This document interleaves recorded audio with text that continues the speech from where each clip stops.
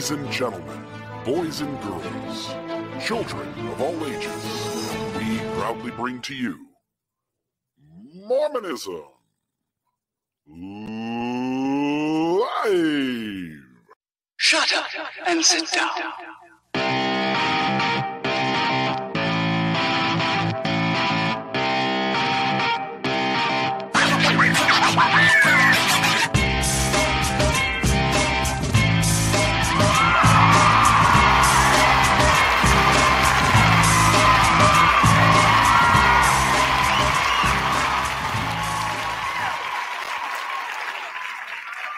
Where am I? Oh, there I am. Hello. Hello, Mr. Real. How are you doing? I was messaging you a few minutes ago. I just got done doing a marriage ceremony less than an hour ago. Somebody called me late notice today. In fact, Spencer Wright, if you're watching, I forgot to call you back because I got that call to do this. But went and did a marriage today, and I'm amazed at how easy it is to enter a marriage. First off, I'm untrained. All I did was put my name on a list, and I'm a wedding officiant. And I show up at the house. I get the marriage license out. Both the bride and the groom sign their name. The witnesses sign in print. I sign in print. And then I say, a paragraph of words. They both say I do. And now if they want to untangle that tomorrow, it's going to be a whole hell of a lot harder. Yes, it is, isn't it? And that's where lawyers come into play. That's why you're trained and I'm not. Yeah, well, like I say about marriage in general, abandon all hope, ye who enter here. Life is good. How are you doing? Well, great. I just wanted to say, I agree with RFM. There we go. Honestly, I have friends who have been married more than once who are like, you had the right idea. Keep it going. Those friends now know that you're definitely talking about them. No, I have more than one friend who has a crappy marriage? More than once, yeah. Yeah. Yep. One's the husband, one's the wife. I'm not even that old, but yeah, it is. My father-in-law told me you could marry more money in 10 minutes than you could make in a lifetime, but he waited till after I married his daughter to tell me that. That guy. What a guy. By the way, of course. Oh, yes. Oh, I was just going to say, speaking of, Bill and Amanda are both very important people, i.e. VIPs. And Gene was just in the chat saying that he's got his tickets to the Mormon Stories VIP event with you. So just wanted to do a quick plug for that. And I will find the link for that real soon, and I'll put that in the chat. Oh, there we go. Yeah, there it is. Is that about sold out? I don't know that it's sold out. I don't know that I'm going to sell anything out other than maybe me and my friends on a buffet or something. But you are too modest, good sir. Donorbox.org/events/455119. We'll be in Alpine, Utah this coming week. We'll leave actually this Sunday afternoon, get there maybe 4:30, 5 o'clock in Salt Lake City. And I'll be in the Salt Lake City Alpine area all of Monday and Tuesday. One of those days will be a sit down with John DeLynn for multiple hours. Again, I've got a few stories that I think will be interesting. But Tuesday night, Why John's does that been make gracious. me nervous? Well, so you've never told before, you said, right? Yeah, I mean, again, the night I spent in jail as a 7-year-old. That's right. You've got a great story about Maven too that hasn't been told. Yeah, I'm gonna share that one. I'm really big on sharing other people's sacred stories. That's a big thing for me. Tuesday night we'll have the special. It'll be a VIP dinner at 6 p.m.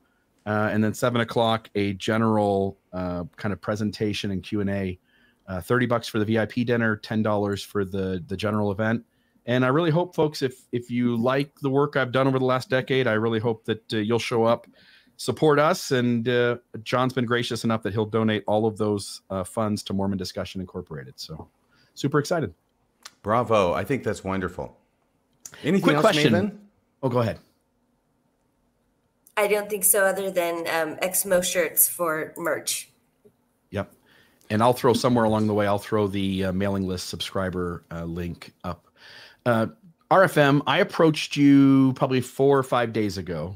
We don't give each other a whole lot of prep sometimes on the stuff we do. We put outlines out a little late, which may have been kind of a superhero out of the three of us for helping to put things together. But when I came to you about 4 or 5 days ago and said, okay, this week we are going to talk about how the church changed its name since its inception. And what was kind of the first thoughts you had as I gave you the topic for this coming week?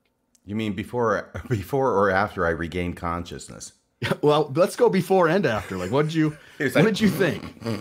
What was, you're going to talk about what? Yeah. And you immediately called up some of your intellectual friends and started to plot out, like, how the hell can I make this topic interesting? But then I told you what it was we were going to share at the end of tonight's show. Yes. And I'd love to know what shifted or moved for you in that process. What shifted or moved for me, and I want everybody to know this right now, that we're going to have a lot of good, fun information about the name of the church. But if it seems tedious, and I don't think it will, but if it does, hang in there, because we have got Boffo box office bombshell at the end of the show. And really everything else is structured around this bombshell. It is amazing that something as subversive was said by a president of the church in general conference in my lifetime. Yeah. And I actually heard it. And you know the talk. Well, let me put it this way. I know the talk for one reason, but there was something said in that talk that I had never seen and still could not believe it. We're talking on the phone, right? Bill's reading me the script of the talk that's on the church's website. And I'm going, no way. He did not say that. And I said, Bill, I got to hang up with you right now because I got to pull this up and play. I got to hear him say this. And I did. And he said it. I just went, what on earth just happened? Yeah. And it was it's 33 years ago. And I never saw it before. I'm not aware of anybody else ever seeing this before. But after you have seen it, which you will tonight, you will never forget it. In fact, I've sent it on to Craig Stapley. I'm hoping it'll become a Miston Sunday School meme. I think it certainly has the quality to do that. So if there's nothing else, one other thing. Please. I just want to tell you, first off, my t-shirt. Is there still any discussion about my t-shirt? Does anybody care about my t-shirt? Does that have a white collar, or are you wearing garments under that? The collar is part of the shirt, but there may or may not be marks in the shirt that you can't see because of the crazy design that's going on. Because you've got the Hulk there, and he's fighting with the Thing. Yep. Very good, Bill. The Thing. So you recognize the Marvel characters, and I wanted to tell you that I really appreciate the influence I'm having on you, that you came up with this show, the idea and the title, What's in a Name, and you actually quoted William Shakespeare for the title of this show. I was so proud of you. And unknowingly. And unknowingly? Unknowingly. See, this is how much Shakespeare's come into our modern day parlance. And I will tell you, of course, what's in a name, that which we call a rose, by any other name would smell as sweet. And what plays that from, Bill? I'm going to go with Hamlet. Romeo and Juliet. Romeo and Juliet. There you go. There you go. Sweet. For future reference. But you were close. I'll remember it next time. I know you will. But we're ready for the show tonight. We're going to have a great time. And I'm going to let Bill start off. And I will wait to be cued by him. Sweet. So here we go. So first, I'm going to show a picture here. This is the depiction that you saw in church from those. I remember going into the Ward Library and having the picture gospel art kit, and you could pull this one out. The church in the last few years has really updated a lot of its artwork, but this was the one that I would have seen multiple times. You would have seen multiple times throughout lessons. This was the April 6th, 1830. Just mispronounced. That's good. This was the April 6th, 1830 organization of the church with the 6 signatures, which was the formal requirement there in New York. What we wanted to talk about here is how the name of the church originated, how it changed, and then we'll spend a little time in the end talking a little bit about the word Mormon and how that's been used. But Church of Christ, the Church of Christ was the original name of the Latter-day Saint Church, founded by Joseph Smith, organized informally in 1829 in upstate New York, and then formally on April 6th, 1830. By the way, RFM brought this to my attention. There is disagreement, but the prevailing opinion is that this occurred at the Whitmer home. It was the first this was the first organization, by that I mean the LDS Church, to implement the principles found in Smith's newly published Book of Mormon, because there were breakoffs after, and thus its establishment represents the formal beginning of the Latter-day Saint movement. The church was known by this name from 1830 to 1834. And just to note what RFM brought to my attention earlier, the 1833 Book of Commandments gives Manchester rather than Fayette as the location for the organization of the church. And this is in D&C 21, the original. Though the prevailing history of the church and a manuscript found in the First Presidency's vault called the Book of Commandments and Revelations gives the setting for D&C 21 as Fayette, thus sustaining the traditional account. So there's that. And this is courtesy of a phone call I had with Dan Vogel on Monday, who told me about this as well as other things that I went to research.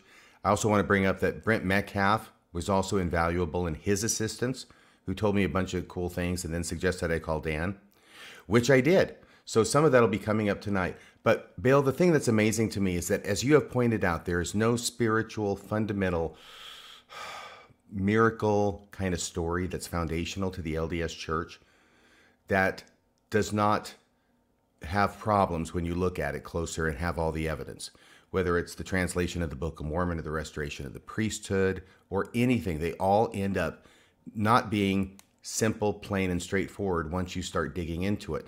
What shocks me is that something as mundane and pedestrian and quotidian as the place the church was organized, even that is a subject of some controversy. Yeah. And I'll let you jump in here and talk a little bit about, Third Nephi and the Mosiah and stuff. But I want to set it up by saying that you and I, when, I joined the church again in 1995, 96, and you joined the church in 1978. I know that because that's the year I was born.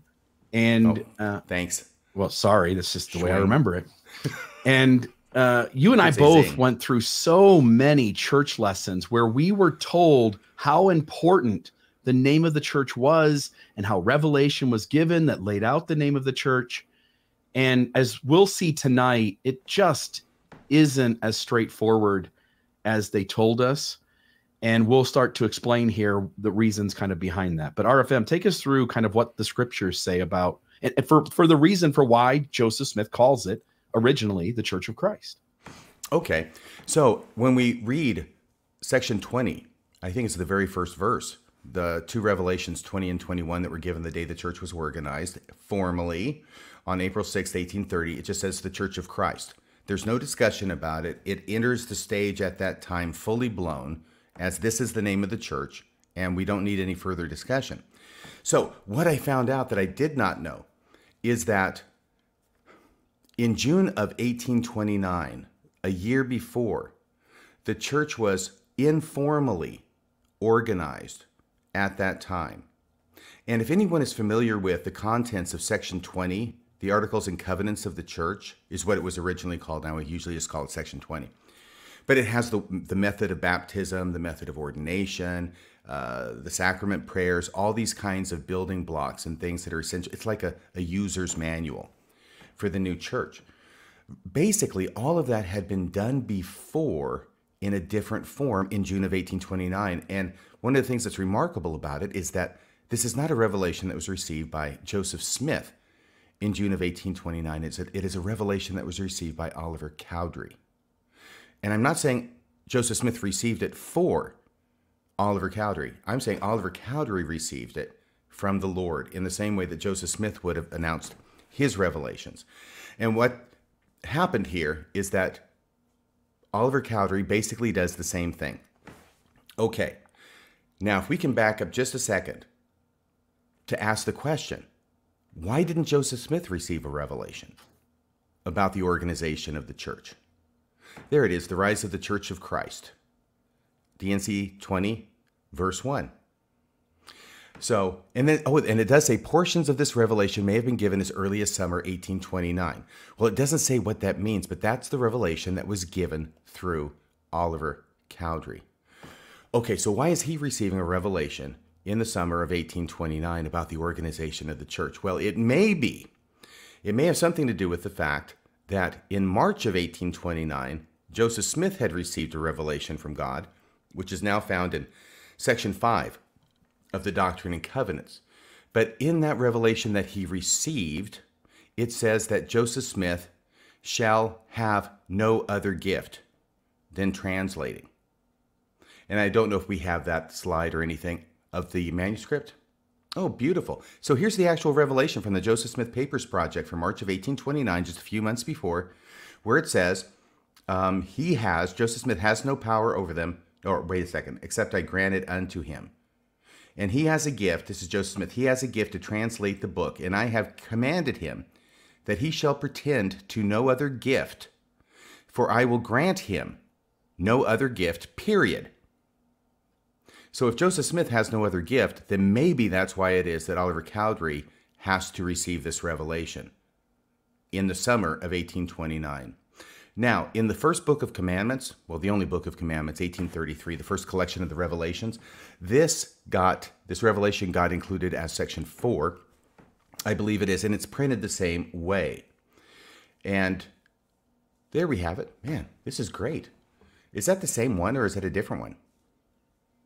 Is that a different slide that you just shifted to? That's so the first one she had was the actual manuscript entry, and then we have the actual book that it came from, original book it came from, showing that. So yeah, Maven, you did that so smoothly I didn't even notice it, and mainly because it looks kind of the same on the right side.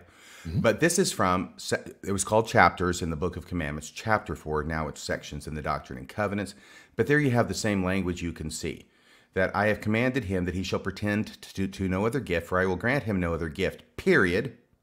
Now, by the time that the first book of Doctrine and Covenants rolls off the press 2 years later in 1835, now this language has been changed, so Joseph Smith can do more things. Obviously, he had been doing more things, but we've got to change this. And so if we look in the book of, oh, there it is. You can look in your own Doctrine and Covenants. It's section 5, and in the Doctrine and Covenants, and I'm looking for it here. This is what it's changed to. Do you have that? Can you read that, Bill? Bottom right. I think that's really all that we haven't read yet. And you have a gift to translate the plates, and this is the first gift that I bestowed upon you, and I have commanded that you should pretend to no other gift until my purpose is fulfilled in this, for I will grant unto you no other gift until it is finished.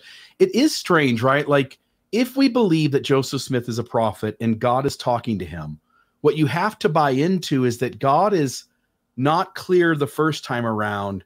God second guesses what he said because it could be misunderstood, because he's the supreme being and he somehow couldn't get his words out articulately enough, and then goes back and retrofits an old revelation with new language. Yeah, you get the idea that God can't see the future too well. No. So he doesn't see the problems. Yeah, he's got to go back and modify things. And the other thing is that this also supports what David Whitmer said in his later years, long after he's left the church, but still believing the Book of Mormon was true, where he says, after the translation of the Book of Mormon was finished, he, Joseph Smith, said he was through the work that God had given him the gift to perform. I wonder if that said he was through with the work that God had given him the gift to perform, except to preach the gospel. He told us, this is David Whitmer, he told us that we would all have to depend on the Holy Ghost hereafter to be guided into truth and obtain the will of the Lord. So it looks like David Whitmer's recollection is supported by the documentary evidence. But then by 1835, it's okay. Joseph Smith is not limited to translation. The wording has been changed, so now it's just until the translation is done, and now Joseph Smith can pretend to any gift he wants. Right. So okay, so yeah, because they connected us back to the Church of Christ. Yes, please. Right. So it is possible that that's why Oliver Cowdery is receiving the revelation. However, Oliver Cowdery is bound a little bit. It's not just going to be an exercise in creative writing or creative revelation on the part of Oliver Cowdery. He is limited in coming up with these ideas, these articles for the church and the church government and how it's to be run, to what has been written before. Specifically, hey Dan, how you doing? Dan's got a comment up here. Yeah, he's going to go to Doctrine and Covenants, section 18. Let me read what he says.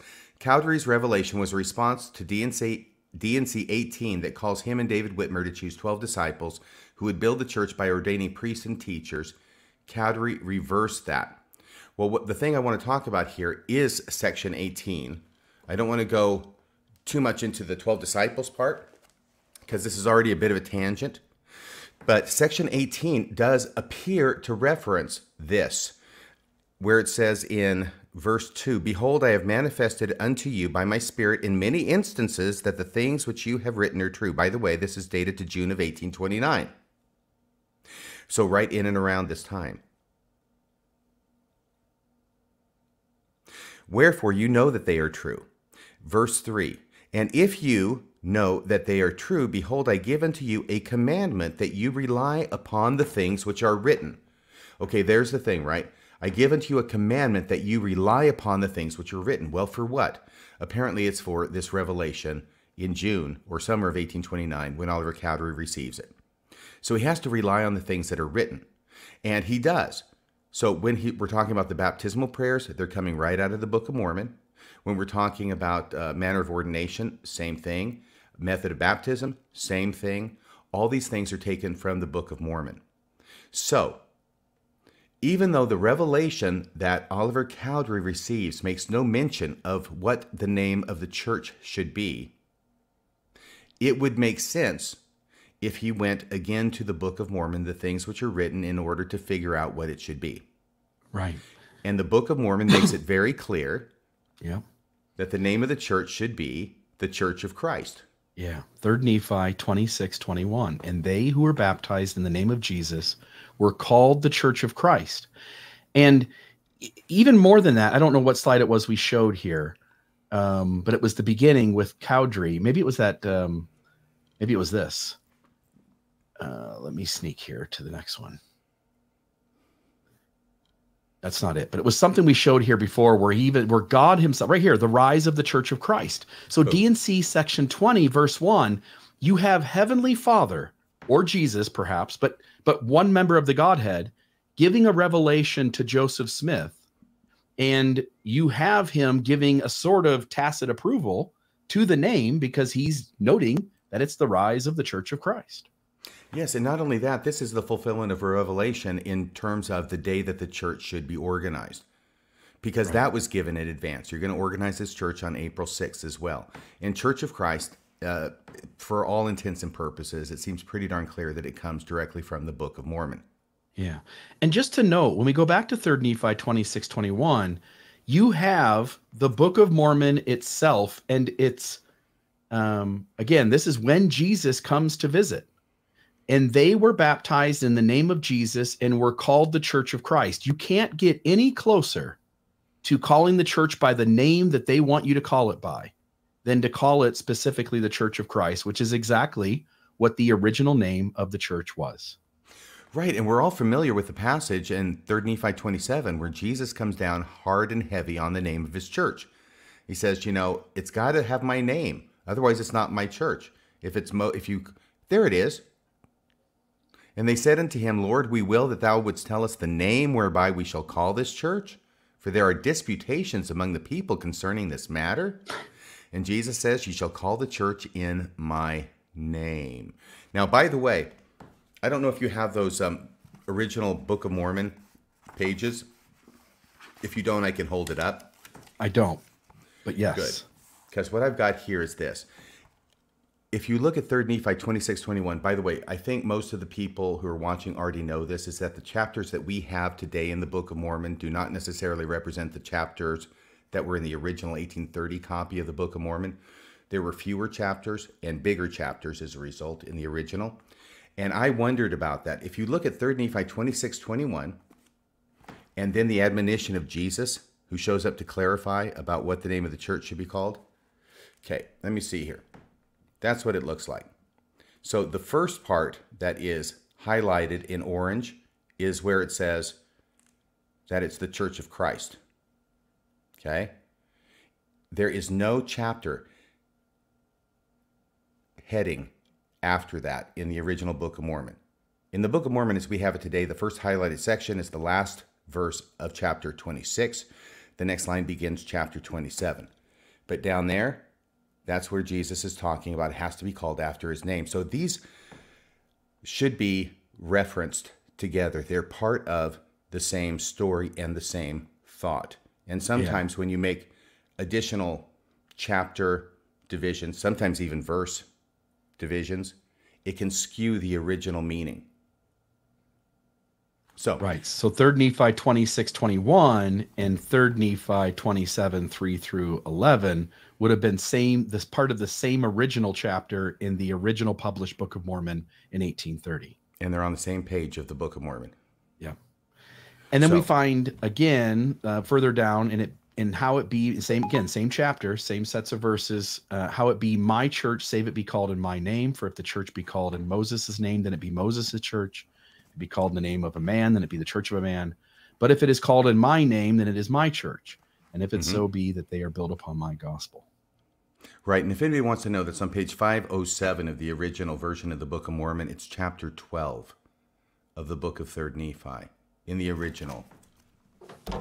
And to note, when we go further into the Book of Mormon, Mosiah chapter 18, verses 16 through 17, again, before Christianity had ever been invented. And again, as the Maxwell Institute has demonstrated with their new book, Ancient Christians, Jesus never set up original church anyway. But in Mosiah chapter 18, you and I were talking about this, verse 17, and they were called the Church of God or the Church of Christ from that time forward. Notice, by the way, and you pointed this out, God doesn't seem to care very much about what the name is specifically, as long as it contains either God or Christ in the name. Right. Now, I look at this now and I look at it and I question, is this one of those places where Joseph Smith wants to amend what he just dictated, but he can't go back and say, that's wrong. I meant to say this. Okay. So he says, and they were called the Church of God. And he thinks, oh, Church of Christ or the Church of Christ from that time forward, which now makes it very strange. Okay. What was it called from that time forward? Was it called both things from that time forward? The Church of God or the Church of Christ? I don't know. But if we take it literally, as this is exactly what happened, and this is scripture, then yeah, it doesn't seem like God really cares if Jesus' name is in it. It can be the Church of God as well as the Church of Christ. Perhaps there's a tacit understanding that God means Christ here. I don't know. Yeah, and as we get further along, it'll seem even more and more like God doesn't really care about the name of the church. So, yes. Well, wasn't Joseph Smith, sorry, just coming out of nowhere. Wasn't Joseph Smith maybe at this point still kind of a Trinitarian of some sort? So maybe it really is the same as he said this, whereas that was theology that changed later. Great point. Maybe. Great point. Yeah, the theology is certainly more of a Trinitarian view in the first published Book of Mormon, and many changes came. I mean, the Tanners in their book Shadow Reality point out, I think there was over 5,000 changes to the Book of Mormon, many unsubstantial, but at least some of them were serious, and many of the changes in the Book of Mormon from the first edition to the second, and then on to the third, had to do with words that clarified more of a modern Mormon view of the Godhead rather than the original view Joseph Smith had when he translated. Right. So I think that I was aware before you broached the subject for the show of the name changes in the church, that from 1830, from its formal organization, it was called the Church of Christ. That was the name of the church. It was changed in 1834, 4 years later, to the Church of the Latter-day Saints, dropping Jesus from the title, dropping Christ from the title.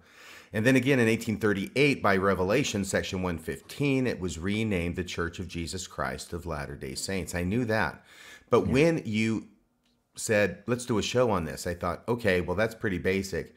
But then I thought, I kind of know that broad outline, but what I don't have any idea about is why. Why was the first name picked? And we've already talked about a possibility for that, the Church of Christ from the Book of Mormon. But why was it changed to the Church of the Latter-day Saints in 1834? And then why was it changed to the Church of Jesus Christ of Latter-day Saints in 1838? I'm going to say right now about the first thought I had, which was when I looked at the church receiving the Church of Jesus Christ of Latter-day Saints by revelation from God in April, I think it was, of 1838. 8 years after the church is organized. We all know that the current president of the church, Russell M. Nelson, is very strong on using the full name of the church. In fact, it's a victory for Satan if you call it the Mormon Church, and God and Jesus are offended if you do that. What I take away from the history at a minimum is that it does not appear that God was that concerned about the name of the church being the Church of Jesus Christ of Latter-day Saints. Otherwise, I would think he would have revealed it at its inception and not make it the third on the list of names. Yeah. And then before you kind of go into some of the reason for the change, I mean, just note, on May 3rd of 1834, Joseph Smith, as moderator, made a motion to change the name of the church to, quote, the Church of the Latter-day Saints, unquote. They already have the Book of Mormon that told them to name it the Church of Christ. They obviously were aware of it because what? They named the Church of Christ. And then here in 1834, Joseph Smith, as the moderator of a group of early leaders, and we can even see the documents here. I'm going to pull that comment off just for a second, Maven. So you can see this time. This is the Evening and Morning Star, Kirtland, Ohio, May 1834. I've got it boxed in. You can't really read it there. But here is what it says. Minutes of the Conference of the Elders of the Church of Christ, which church was organized in the township of Fayette, Seneca County, New York, on the 6th of April, AD 1830. The conference came to order and notice, and Joseph Smith Jr. was chosen moderator. Frederick G. Williams and Oliver Cowdery were appointed clerks. After prayer, the conference proceeded to discuss the subject of names and appellations when a motion was made by Sidney Rigdon and seconded by Newell K. Whitney that the church be known hereafter by the name of the Church of the Latter-day Saints. Now, it's a room full of people. Anybody could have raised their hand and said, whoa, wait a minute. Doesn't the Book of Mormon tell us that we should stay the Church of Christ? It says, let's see here. Appropriate remarks were delivered by some of the members, and I assume maybe that's one of the remarks that was made, after which the motion was put to the moderator. Who's the moderator? But Joseph Smith, and passed by unanimous voice. Resolved that this conference recommend to the conferences and churches abroad that in making out and transmitting minutes of their proceedings, such minutes and proceedings be made out under the above title. Resolved that these minutes be signed by the moderator and clerks and published in the Evening and Morning Star, and then it has Joseph Smith's signature. So it does seem strange that if God wanted to get involved, he could have got involved here. He could have got involved in the beginning with the Church of Christ and straightened things out. And then this Church of Christ, or this Church of the Latter-day Saints, goes on for a few years before a change happens. And so somewhere along the way, God has plenty of chances to speak, and he doesn't really seem to get involved. It is strange on a number of levels, isn't it? The first name appears to be Revelation in the sense that it was likely drawn from the Book of Mormon, Revelation, certainly. The third name gets its own special revelation and its own section in the Doctrine and Covenants, section 115.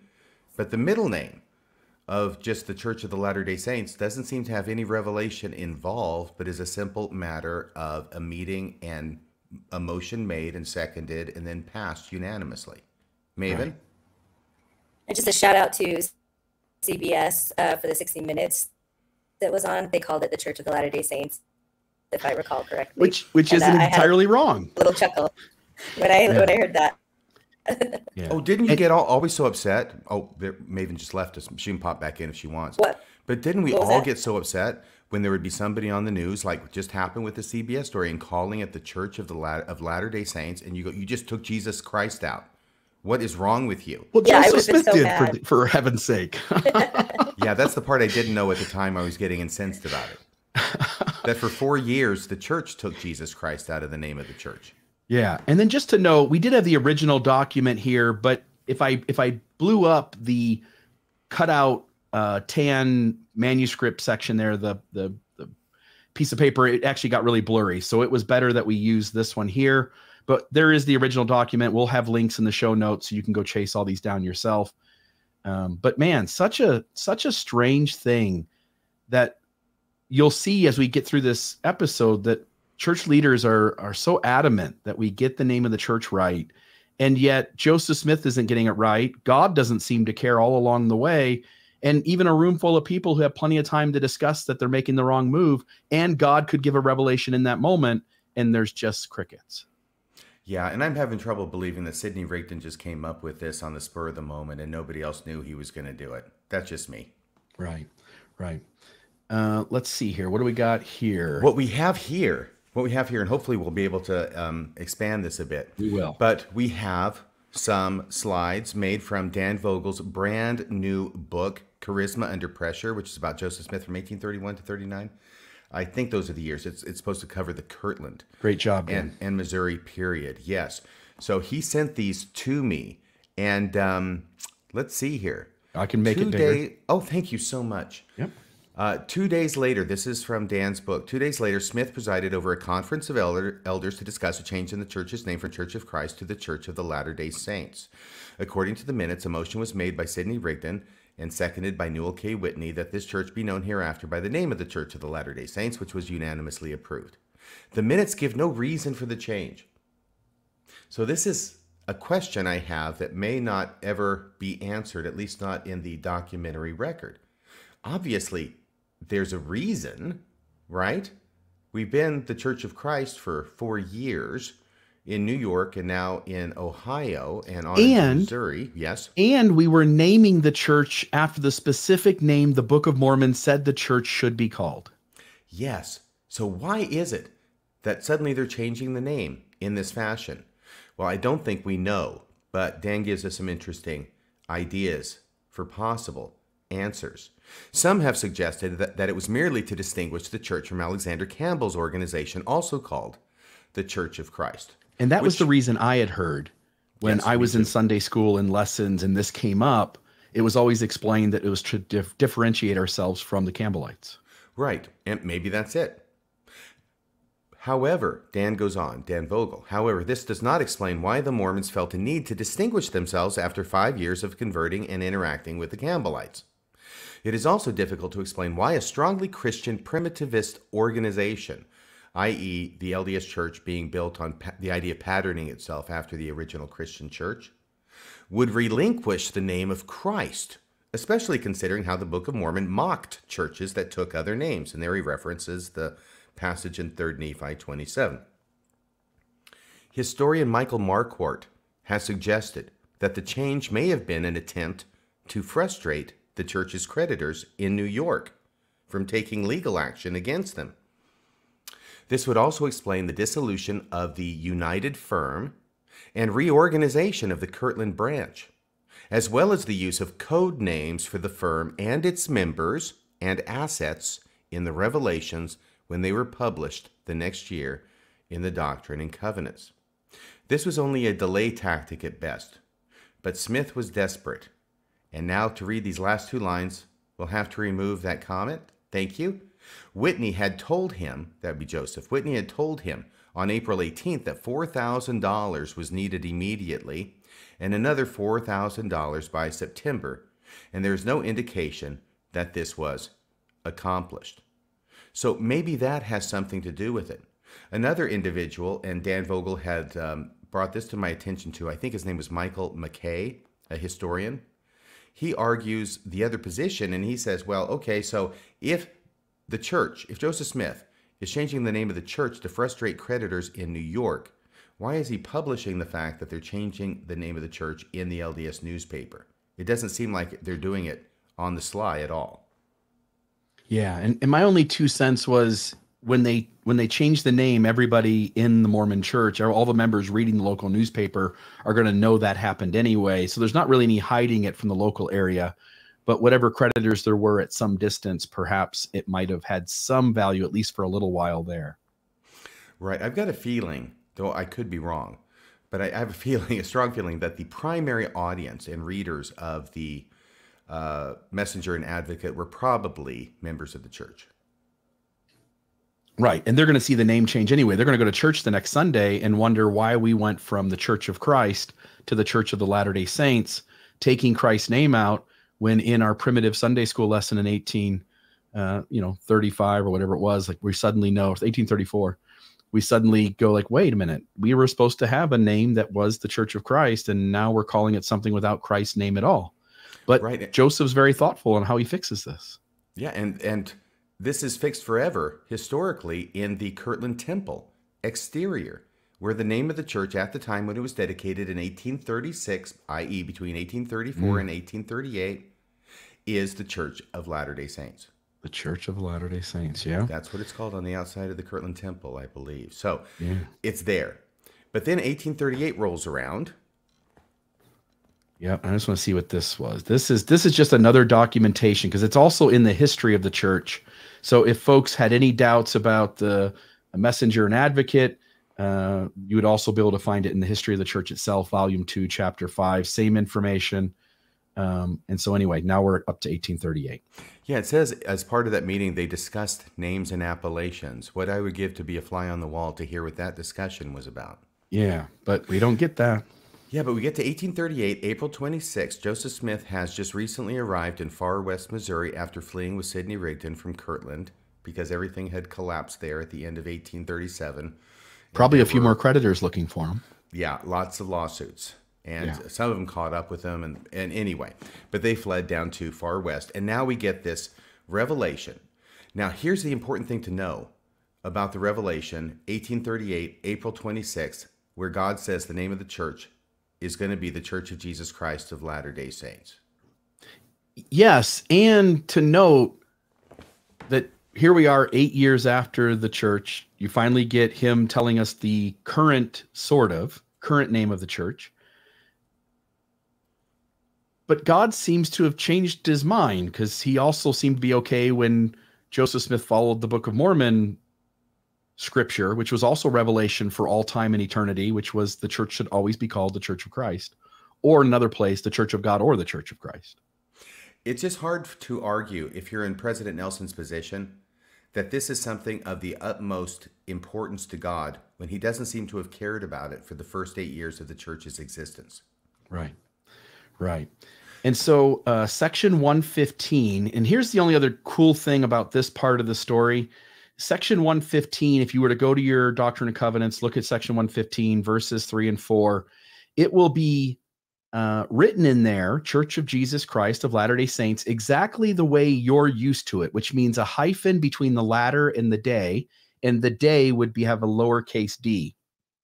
But in the original revelation, and in the original way the church referred to itself all the way through Joseph Smith's death, was it went by the label of the Church of Jesus Christ of Latter-day Saints, but the revelation that God gave and never corrected until years and years later when Joseph dies, and it's not really God correcting it, there seems to be an admittance that it was done to get grammar into correct form.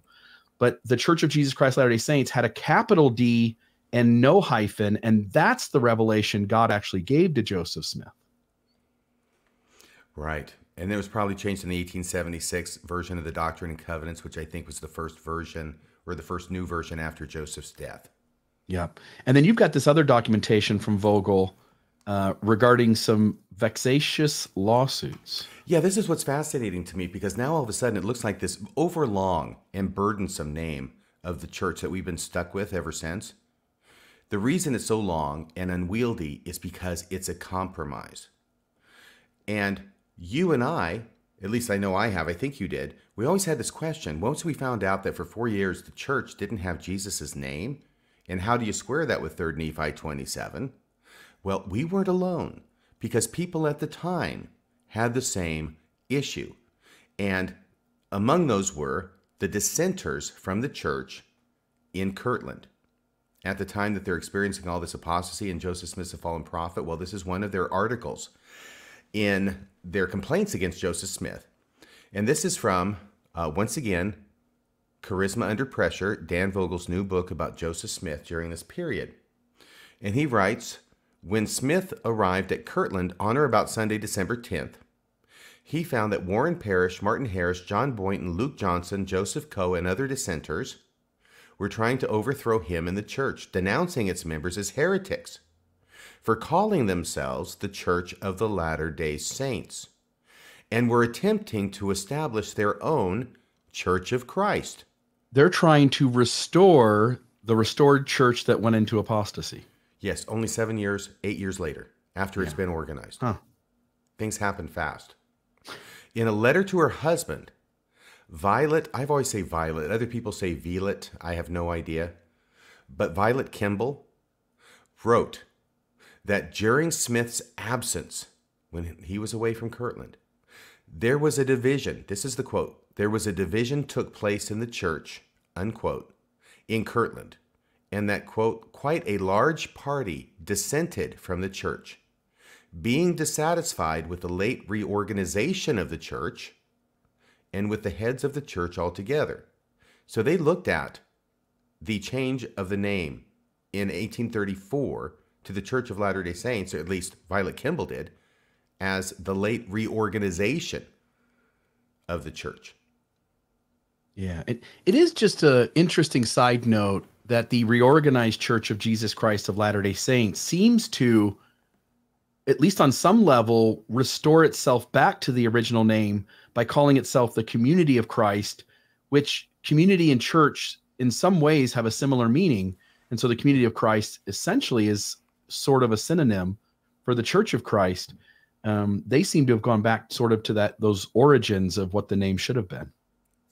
That's a very interesting insight you bring up. It had not occurred to me. Yeah. So here you've got this situation with all these dissenters among the top leaders of the church about many things, but also including the name of the church.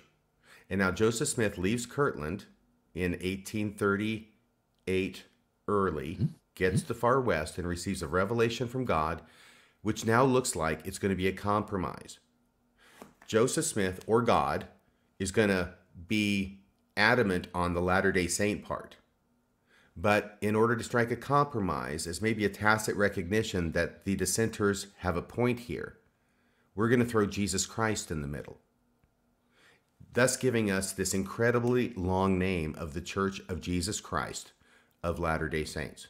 Yeah, you said earlier, now we know where this God-forsaken long name that we all are being forced to say, where it comes from. And it is interesting, if we go back to this meeting, if we go back, let's see here, let me try to make sure. If we go back to, no, not that one, but they go back to the Church of Latter-day Saint one. So if we go back to this one, in this meeting, there doesn't seem to be any effort to get a revelation. It just seems to be a bunch of people chatting it out and deciding with Joseph Smith's tacit approval that this is what it's going to be called. And now you have God coming in, and God is perfectly okay changing it now to use both the man-made portion so that Joseph doesn't lose any face, right? And having Jesus's name in it, which is his requirement. And it's almost like God came in and smoothed things over so Joseph wouldn't be embarrassed. Yes, it looks like a very reactive kind of Revelation, section 115, when you know the history before it, which once again, I got to thank Dan Vogel and Brent Metcalf for catching me up to speed on it. They are such wonderful guys, great authorities, researchers, the whole 9 yards. But the key was not only that I could call them, but that I had the question, why? And as soon as I asked that question, why did it start with this name? Why was it changed in 1834? Then all of a sudden they just started letting me know all the stuff that they knew. Yeah. And we're not done. They gave you one more piece of material here. Oh, okay. Yes. And this is once again from Charisma Under Pressure. And this may repeat a couple things. We're just going to go to that bottom part. Let's see. I'm going to go halfway down through that. Okay. Okay. If I can get the... And I should be able to read it if you can't. Okay, go ahead, please. Are you talking about the revelation signaled? Let's see. This revelation signaled a change in Smith's plans for Caldwell County? No. If you can skip down to the next paragraph. The next paragraph is the underlined part. So it says the revelation is also noteworthy because it renamed the church as the Church of Jesus Christ of Latter-day Saints, thus combining the two previous names and responding to the criticism of the apostates. By the way, here's the church responding to apostates again, right? Apostates who accused the church of forsaking the name of Christ. Marsh wrote to Wilford Woodruff in June 1838 and reported that the dissenters in Kirtland had established their own Church of Christ, calling Smith and other church leaders heretics, and they wouldn't be wrong for changing the name to the Church of the Latter-day Saints. Marsh argued that the dissenters did not understand that taking upon them the name of Latter-day Saints did not do away with the name Church of Christ, still in a postscript. Marsh announced that since Brother Joseph came to this place, we have been favored with a lengthy revelation in which many important items are shown forth, including the church shall hereafter be called the Church of Jesus Christ of Latter-day Saints. Right. Yeah. So I have no idea what he's trying to get at there, but he's trying to come up with some kind of apologetic that I don't understand and that may not really make any sense, but he's got to say something because he's being an apologist for why it is Jesus' name isn't in the name of the church for that period of time. And that's where he says that, where was it he says that? He says that just because Marsh announced that since Brother Joseph, no, it's the middle part that's not underlined.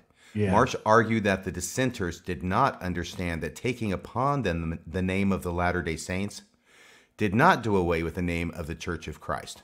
Except it did. Yeah, except it did. So this is a typical apologist non-answer answer.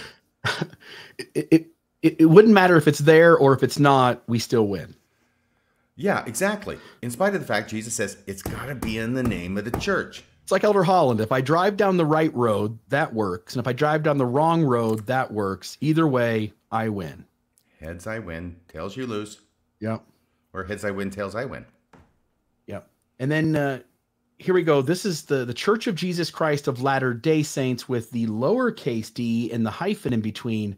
I just want to note, because we often talk about how the early revelations of the church were edited and altered by Brigham Young and others around him in order to, again, retrofit what they needed it to be in that moment back into the original revelations. And we don't often get into the examples, but here's a great one. After Smith's death, competing Latter-day Saint denominations organized under the leadership of a number of successors, the largest of these, led by Brigham Young, continued using Church of Jesus Christ of Latter-day Saints, capital D, no hyphen, until incorporation in 1851 by the legislature of the provincial state of Deseret, when the church standardized the spelling of its name as, quote, the Church of Jesus Christ of Latter-day Saints, lowercase d with a hyphen in between latter and day, which included that, again, hyphenated, lowercase d, British style. In January 1855, the legislature of the Utah Territory reenacted the charter, which incorporated the church under this name. Now, here's the important part. In 1876, the LDS Church issued a new edition of the Doctrine and Covenants, which contains the text of significant revelations received by Joseph Smith. In this new edition, the first revision since before Smith's death, the capitalization, first revision since before Smith's death, should be after Smith's death. The capitalization and hyphenation of the church's name in 1838 revelation of Smith was changed to reflect the name format the church had since adopted. And so again, we get the Church of Jesus Christ of Latter-day Saints, lowercase d with a hyphen, but it's put back into the D and C as if God had said that in the first place. And the reality is it raises the question, why couldn't God have gotten it correct? He's so specific in the Book of Mormon that when Joseph Smith says a word and Oliver Cowdery spells it wrong, Joseph has to stop and then spell the word out letter by letter so that Oliver Cowdery spells the Book of Mormon word absolutely perfect. And then later on, Joseph Smith receives a revelation from God where he names the church, but somehow we shouldn't go with what he said. We should do it different than what he said. And then, cry that someone pissed in our Wheaties when no one uses the right name of the church. Hey, RFM. Yeah. Hello? Yes? Hey, how are you? I'm Yes, good, sir. thank you. Good. That does make it somewhat difficult to take seriously. It does. The Latter-day complaints about the name of the church being used and insisting that non-Mormon people use the full name of the church. Yeah. Yeah. Especially, again, I can't say this enough. God wants Latter-day Saints to be in the name, but it wasn't him that came up with that phrase anyway. It was just a bunch of people in a room chatting it up with Joseph Smith as moderator. Right. Okay. So But I guess so he sanctioned it 4 years later when he gave the full name of the church by revelation. And he's never upset that they got away from Church of Christ, which is the actual name that the Book of Mormon said the church should have been called in the first place. No, and if you take it to its logical conclusion, theologically, what this means if you cross-reference Book of Mormon, 3 Nephi 27, with the name of the church from 1834 to 1838, is that this church was not God's church for 4 years. The apostates were right.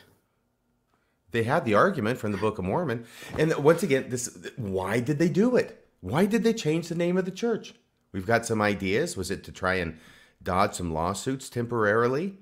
Maybe. But it's just this huge, huge question. The irony doesn't exactly miss miss its mark when I noticed that the church reorganized its official business names just a few years ago, possibly in an effort to get in line with government legislation, rules and policies, so as to be able to operate their investment funds appropriately. Yes. The church seems to always be changing its name to catch up or stay in front of those who are chasing it down. Yeah, that's interesting. It's very good. They're very good at this. So now on to what? Now we get to your thing, baby. Yeah, this is my favorite part of this whole thing. And this is just one of these things I get really tickled about. So what's in a word Mormon? And the whole reason I wanted to go into the name of the church was because I wanted to show Hinckley and Nelson disagreeing with each other. And what ended up happening was I found something else that was much bigger. Much bigger. But we should at least cover some of this ground. So I want to note, by the way, Maven found this. This was really cool. And this kind of sets the tone for this.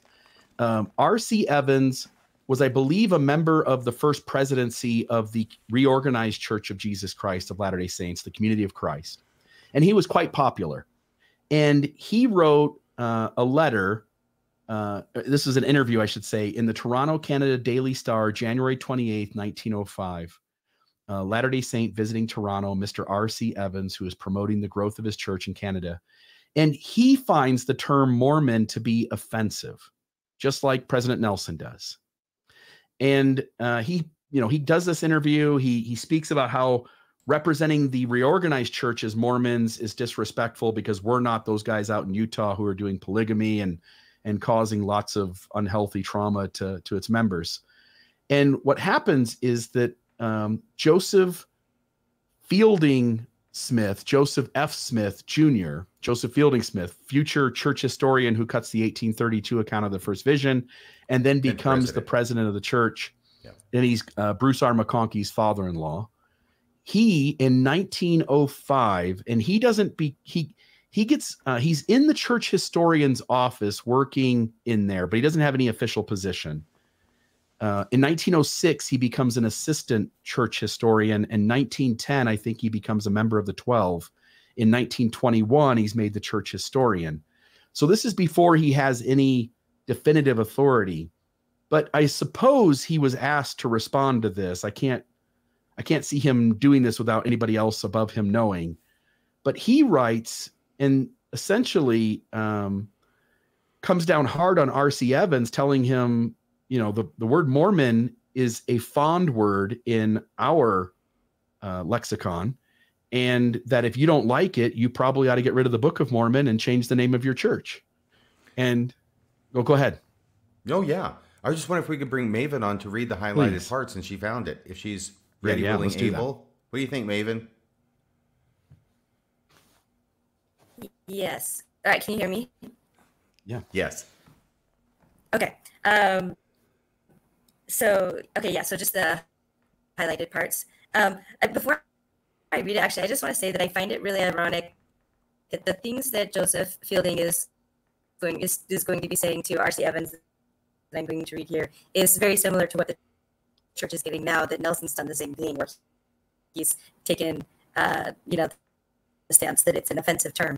So I just find that really ironic. Here it goes.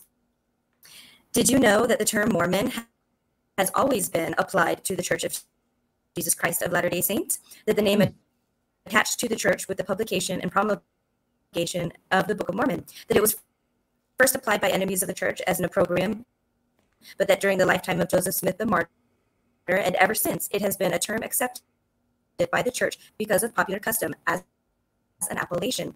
If, then, the name is so distasteful to you and your fellows in Canada and throughout the world, although it be on the grounds you have named, why do you not discard the Book of Mormon, from whence the name is derived, as well as the name?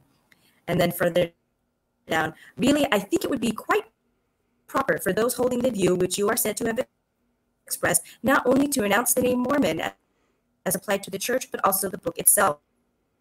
So that's the end of that quotation from that section of it. But yeah, I think you could say that to Nelson just as much now. I think it would be quite proper for those holding this view, which Nelson holds, that Mormon is offensive, to renounce the Book of Mormon. Yeah, It's Joseph and as you Fielding pointed, Smith against President Nelson. yeah, Yep. and as you pointed out, Maven, the community of Christ did this very thing. They sort of They renounced did. the Book of Mormon, and Eventually. they changed their name. So it's kind of interesting to think about the implications of that, and if that's where we're headed. Yeah, totally. Thank you, Maven. Great find, by the way. And there's All more right, to it, so- though. Like it keeps going. So yeah, this please. exchange, I think we're gonna have the link. It's available online. I actually had it in a book, and I'm glad I have it. But it says that my voice is coming through badly. Is it better, guys? I don't know. Okay. It's just every time you Sorry. take a pause, it goes silent, and it sounds a little like robotic in a way. But I heard all the words, and I hope most of the folks were able to make out what you said. So no biggie. Okay, hopefully. If not, it's on the screen there. But this whole exchange just shows how apologetics have not changed at all, because Mormon was just the one issue. They go into blood atonement, they go into polygamy and Adam God doctrine, and Joseph Fielding is not very honest. He's kind of slimy sometimes, but it really just sounds like things we still hear from apologists today. You mean the prophet, seer, and revelator of the church is dishonest and deceptive? In embryo. Yeah. Well, because one of the things was that blood atonement. That's one of the reasons that Richard C. Evans dislikes the term Mormon and doesn't want any association with that. And Joseph F. Smith's initial answer was to try to make blood atonement mean the atonement of Jesus Christ, which we know that's not what it meant. And he knew that too, because he even brings up a capital punishment, like for the crime of murder, because you can either, in those days, if you murdered somebody, you would also could face the death penalty by hanging or by shooting squad. So he was basically trying to say, if you're talking about that, then that's the law of the land. Everybody does it. Nothing to see here. So he knows very well, but it was just such a slimy answer. Yeah. Yep. Totally. Yep. Totally. Just ask Gary Gilmore. Yeah. It does seem interesting that all through the church's history, and I've especially, and you guys have especially seen this the last 20, 30, 40 years, and it goes back further than that. But whenever somebody's speaking on behalf of the church, they intentionally recognize what limited understanding their audience has, and then they deceptively obfuscate the truth based on what the audience knows so that the church doesn't look bad. And in the end, that just seems, again, I'll just say deeply dishonest. It just seems really bad, unhealthy behavior. It is, but that's what apologists do. Yeah, totally. We're all used to it. All right. Thank you very much, Maven, for that one. Yes. And Great the thing find. that it signals, of course, is that the apologist knows that if he tells the truth, Yep. that it will look bad. Otherwise, the apologist wouldn't shade the truth or tell the truth but tell it slant. So there's already that tacit recognition the apologist must have that if he or she tells the truth, it will look bad in order for that to be the motivation for them to change the way they're telling it. Right. Yep. And again, the obligation of the true and living church, the only one with which the Lord is well pleased, and certainly he can't be well pleased that it's deceptive. It seems the only real behavior that kind of church can do, a true and living church, is to be completely honest regardless of the consequences. That sounds like a song. I don't know. Yeah. that a Do top 10 what hit? is right. Let the consequence follow. Okay, what song? What hymn book? What church's hymn book is that in? Because it can't be the LDS churches. I don't know. I was singing like Battle for Freedom and whatever. Whatever that song was. I was mixing up the tune of one song with the words of another, maybe.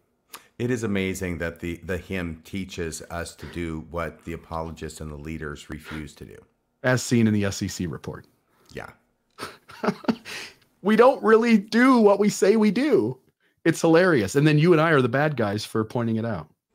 Oh, yeah. I've been shot many times for being the messenger. Yeah. All right. Let's see. So just to go really quickly, I don't want to spend a lot of time on this. President Nelson diminishing the word Mormon. This would have been the October 2018 General Conference. I actually want the first one, so we'll do this one here first. This is Russell M. Nelson. He's a member of the Quorum of the 12. Thus shall my church be called, April 1990. And he just essentially does the same thing he does later on, which he says the proper name of the church is the one that God gave through revelation, and we ought to use it. And as we're pointing out today, it wasn't the first name, it wasn't the second name, and it was 8 years later, and God doesn't seem to care much, even in the Book of Mormon, exactly what the church's name is. But he does lay that out. And then in the October 2018 General Conference, after Hinckley has passed away, and we'll get to Hinckley's comments in a minute, after Hinckley passes away, President Nelson does the exact same thing again. It's almost a copy and paste, not exactly different words, but the exact same message being given, which is this is the Lord's name that he's given this church. And I wanted to see if I could find here. He says to remove the Lord's name from the Lord's church. By the way, who did that first? To remove the Lord's name from the Lord's church. Sidney Rigdon and everybody else. Yeah, who was the moderator? Yeah, that would be Joseph Smith. Yeah. To remove the Lord's name from the Lord's church is a major victory for Satan. So of all the victories for Satan, the most major of all the major victories for Satan was Joseph Smith himself removing the Lord's name from the Lord's church. Yes, and apparently Joseph Fielding Smith arguing that Mormon is the name of the church. And if you don't like Mormon, you may as well throw away the Book of Mormon too, since it has that name on it. Badge of honor, President Nelson. Badge of honor. When we discard the Savior's name, we are subtly disregarding all that Jesus Christ did for us. Shame on you, Joseph Smith. Shame. Even his atonement. The correct name of the church was the name of the talk, October 2018. And I thought we would sort of wrap up showing Hinckley, but then we found something. And what it was is a Times and Seasons, Volume 4. I'll zoom in here. I wanted to see if I had the exact date. It looks like it's May 1843. May of 1843, Times and Seasons, Volume 4. And here's what we get. And we can stop along the way, or we can read it and then talk about it. Doesn't matter to me. Yeah, I just want to say, first off, this is a letter written to the Times and Seasons by Joseph Smith. His name's at the bottom. We don't have to go through all these gymnastics of figuring out, okay, who was the editor at the time? And even if he was the editor, did Joseph Smith actually have a hand in this? No, this is a letter that is signed by Joseph Smith.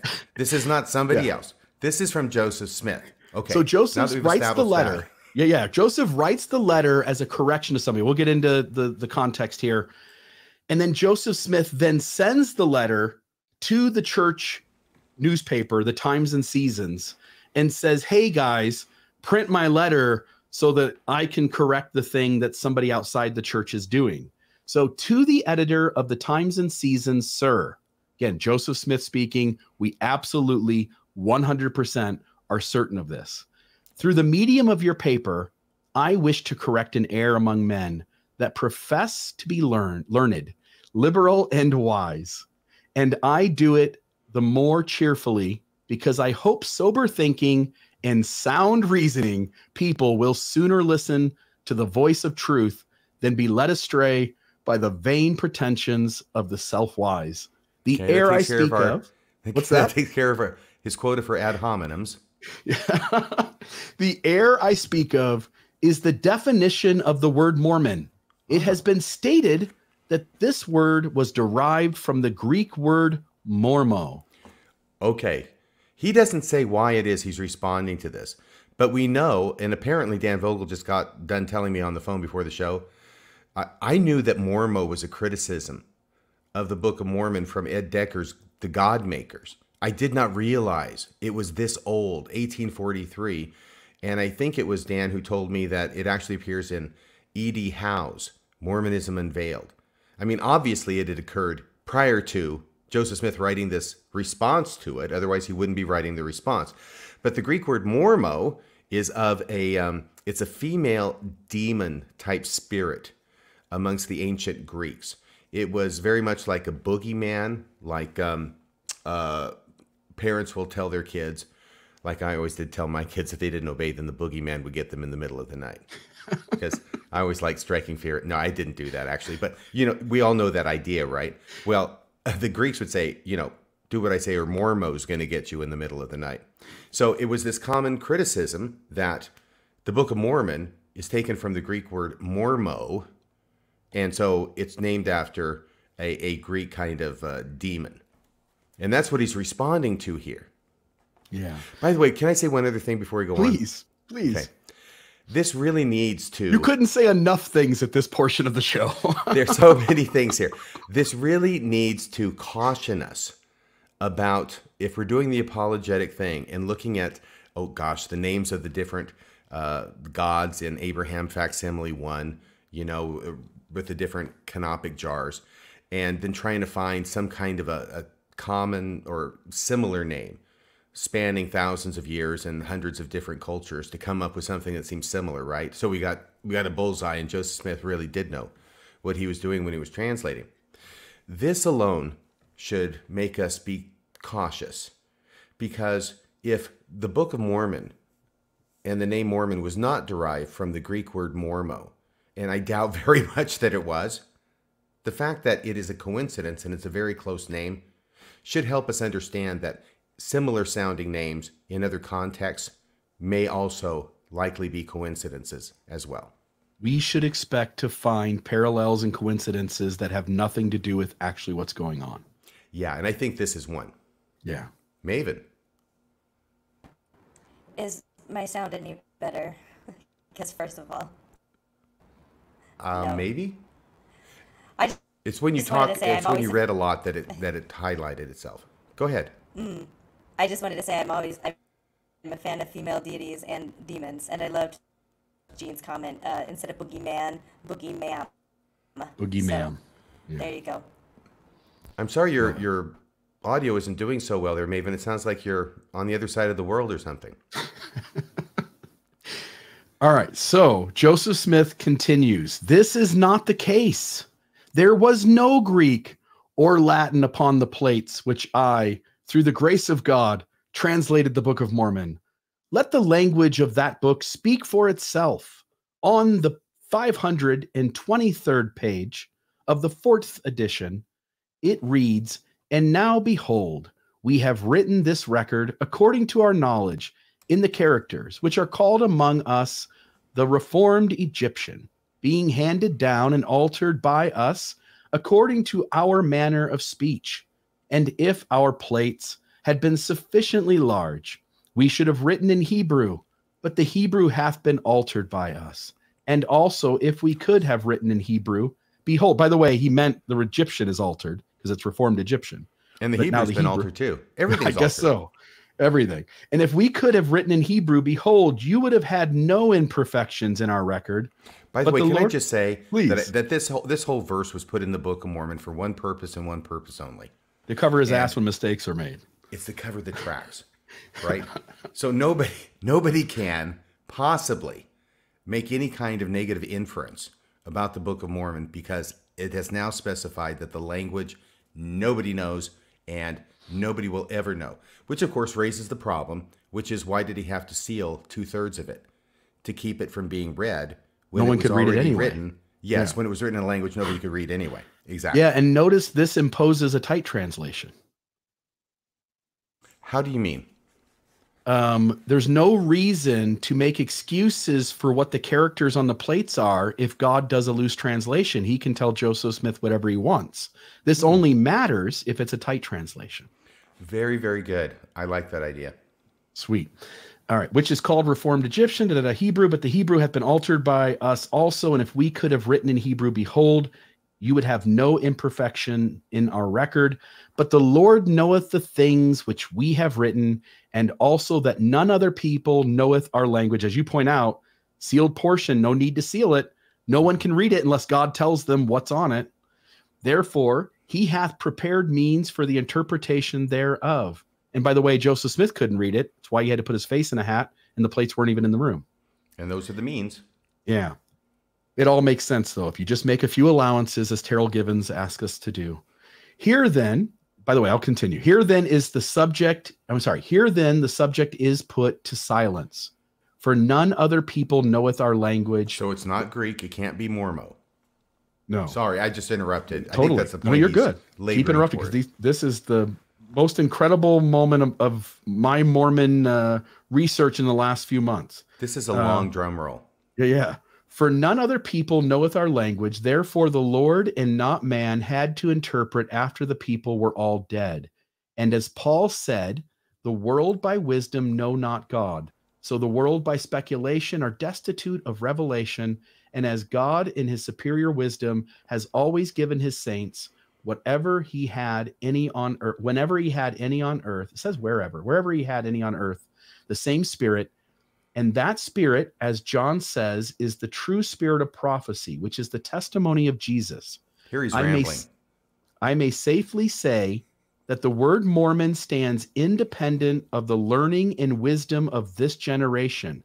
Before I give a definition, however, to the word, let me say that the Bible in its widest sense. Okay. Let me make my screen full screen here too. All right. Widest sense means good. For the Savior said, according to the Gospel of John, I am the good shepherd. And it will not be beyond the common use of terms. Can I just say something? That good? What's that? He's already being so liberal in his interpretations, because Bible does not mean good. Yeah. It's from is it Greek? Is it Latin? Geez, I don't know. It's all Greek to me. But it's from the word biblia, which means books or library. Yeah. He might be playing on that idea, the Bible's the good word. But as you're pointing out, it doesn't literally mean that. Well, it's getting black and blue from how much he's twisting the Bible's arm behind its back to make it be good. But there's method in his madness, and he'll get there. Yeah. I am the good shepherd, and it will not be beyond the common use of terms to say that good is among the most important in use. And though known by various names in different languages, still its meaning is the same and is ever in opposition to bad. We say from the Saxon, good. The Dane, good. The Goth, Goda. The German, gut. The Dutch, God. The Latin, what's that say there? Bonus? It's either that or boner, so I think we better go with bonus. Let's go bonus. The Greek, kalos. The Hebrew, tab. In the Egyptian, mon. Hence, with the addition of more, which strangely enough, the Book of Mormon also shouldn't have English in it. The characters on the plates. Yeah.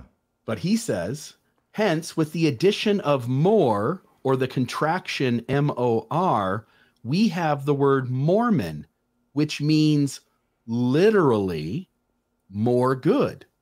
Yours, Joseph Smith. Right. So it's a remarkable lesson in his translation ability. And honestly, I don't know why he goes over so much of the stuff. By the way, he missed an obvious one, right? Because the Bible's called the good book. Yeah. Boom. Okay. Yeah. But that doesn't have anything to do with his point that he's making, unless he's doing flourishes to show that he knows all these different languages.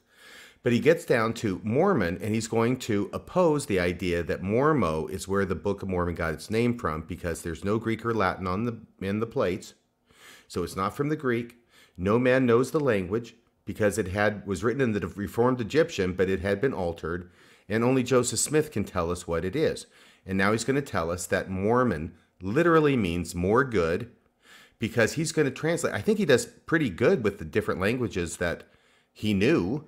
But not many people, I don't know that anybody really knew Egyptian at the time in 1843 when he wrote this. And it is my understanding that mon in Egyptian has nothing to do with good. I looked it up. What is the word for good in Egyptian? Well, it ends up being Nefer. Now, if he had been talking about the name Nephi and said that means good in Egyptian, well, the apologists would be having a field day. And in fact, the apologists do propose that there is a play on words in Egyptian going on. that Nephi, or the people of Nephi, or the Nephites were fair and delightsome, because fair is an alternate definition of the word Nepher in Egyptian.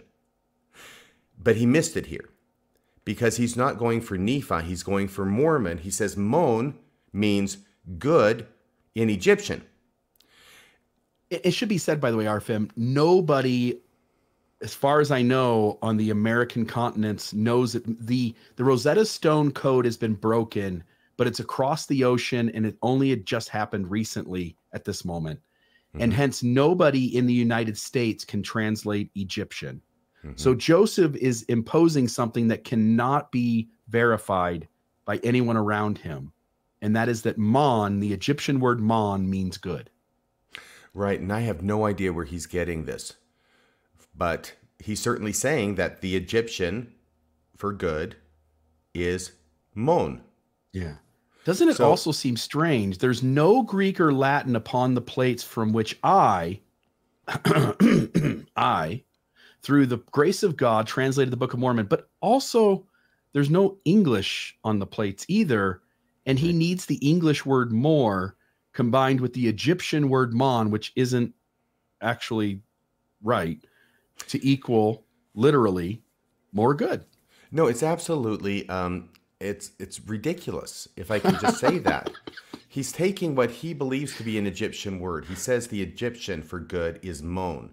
I do not believe that's correct, but that's what he's saying. So Mon, you got the second syllable for Mormon is Mon, which means good in Egyptian, he tells us. And so the more part is not Egyptian, it's English. For more, drop the E, stick it in front of Mon, and you have the correct interpretation, which means literally, he says, more good. And this is where we get this whole, I believe it's a famous saying by Joseph Smith. It was included in teachings of the prophet Joseph Smith, that Mormon means more good. It's where the more good foundation gets its name from. Which is actually, as we can now connect the dots using English and Egyptian, is the Mormon foundation. Exactly. And I wanted to say that as strange as this seems, and I hope this is a good time to do it, as strange as this seems of taking a made up or even a legitimate foreign word and then putting an English word in front of it to make a new word, this is not the first time Joseph Smith has done this, because some people try and say, some people, if you go back to the thing before, some people try and say, to get Joseph Smith out of this predicament that he has stuck himself into with this, that he's kidding, that he's speaking tongue-in-cheek. But I think that when you read the entirety of this article and when you see he says, which means literally more good, it seems clear to me he's not kidding. No, Maybe, and I think, yeah, go ahead. But I want to hear what you have to say, and then we'll go to the next slide to show that this is what he's done before. Yeah, and I'll actually put the original document up on the screen for the point you're going to make next. But again, the Times and Seasons is the church newspaper. Joseph is having this private correspondence with this non-member. He decides to request, and by request, it's essentially a commandment because he's Joseph Smith and it's his newspaper, really. Mm-hmm. So when he says, fine, sir, please put this in the paper, it's going to make its way in the paper. Yeah. This is going to be read by all the members of the church, and he is trying to confound the learned people outside of the church. There's no context for which it makes any sense that Joseph Smith is trying to be facetious here. There's no context in which he's doing that. If an apologist wants to argue that, you have to flat out admit in the front of the conversation that you are taking the significantly further irrational conclusion that requires way more allowances and conjecture, that is such a distance between your answer and this conclusion that he's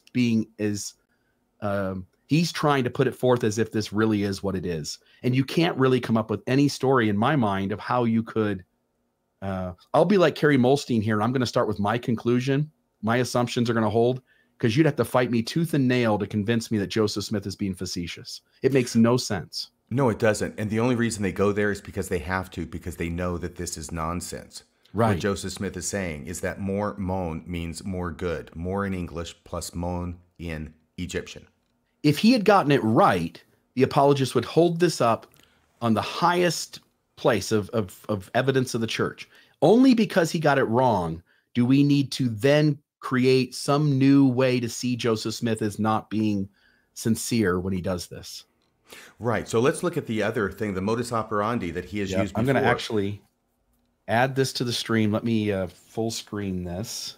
What is this? So this is, it's hard to see, and we can show it in the other thing a little easier, but this is this is a sample of the pure language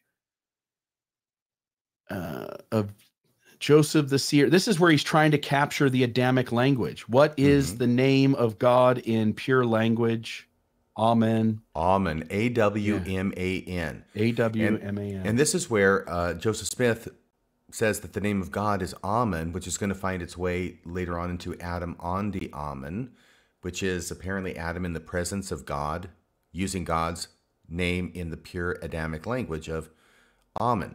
And just so that people can read it, I'm gonna put it up this way. Yes. And it only gives a few parts of it, but at least it'll make sense. So here's the thing. Joseph Smith is trying to come up with a pure language that was spoken by Adam, sometimes called Adamic.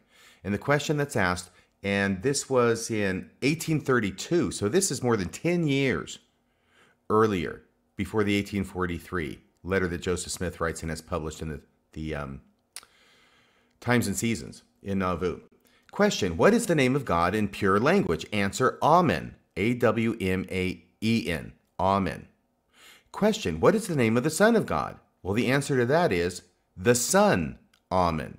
And hold on, does that make any sense? No, well, yes, it does. If you track what Joseph Smith did in 1843, he takes a name that he has created, which is a foreign name, Amen, for God, and now to modify that to make it not God but the Son of God, we'll take the English word of son, S-O-N, spelled exactly the same way. And we'll say that the answer in the Adamic language for the Son of God is the Son, Amen. So you have a English front to a foreign language back, the Adamic language, which then proposes that the original Adamic language had English in it. Yes. Exactly. Now, I think this misses one because it also talks about what is humankind called. Let's see if we can find it here. Sons Amen. Or mankind, it may be. What is the meaning of their words? What are the angels called? That's the Anglo-man. Yeah, see, I can't read this writing is the trouble. What is man? This signifies sons Amen. Sons Amen. Where's that? Right here. Can you see my cursor? Sons Amen. That's man. Yeah. Man is sons Amen because we're all the sons of God. So you've got, once again, you've got English in front of the foreign word, sons Amen. That's mankind. The human family?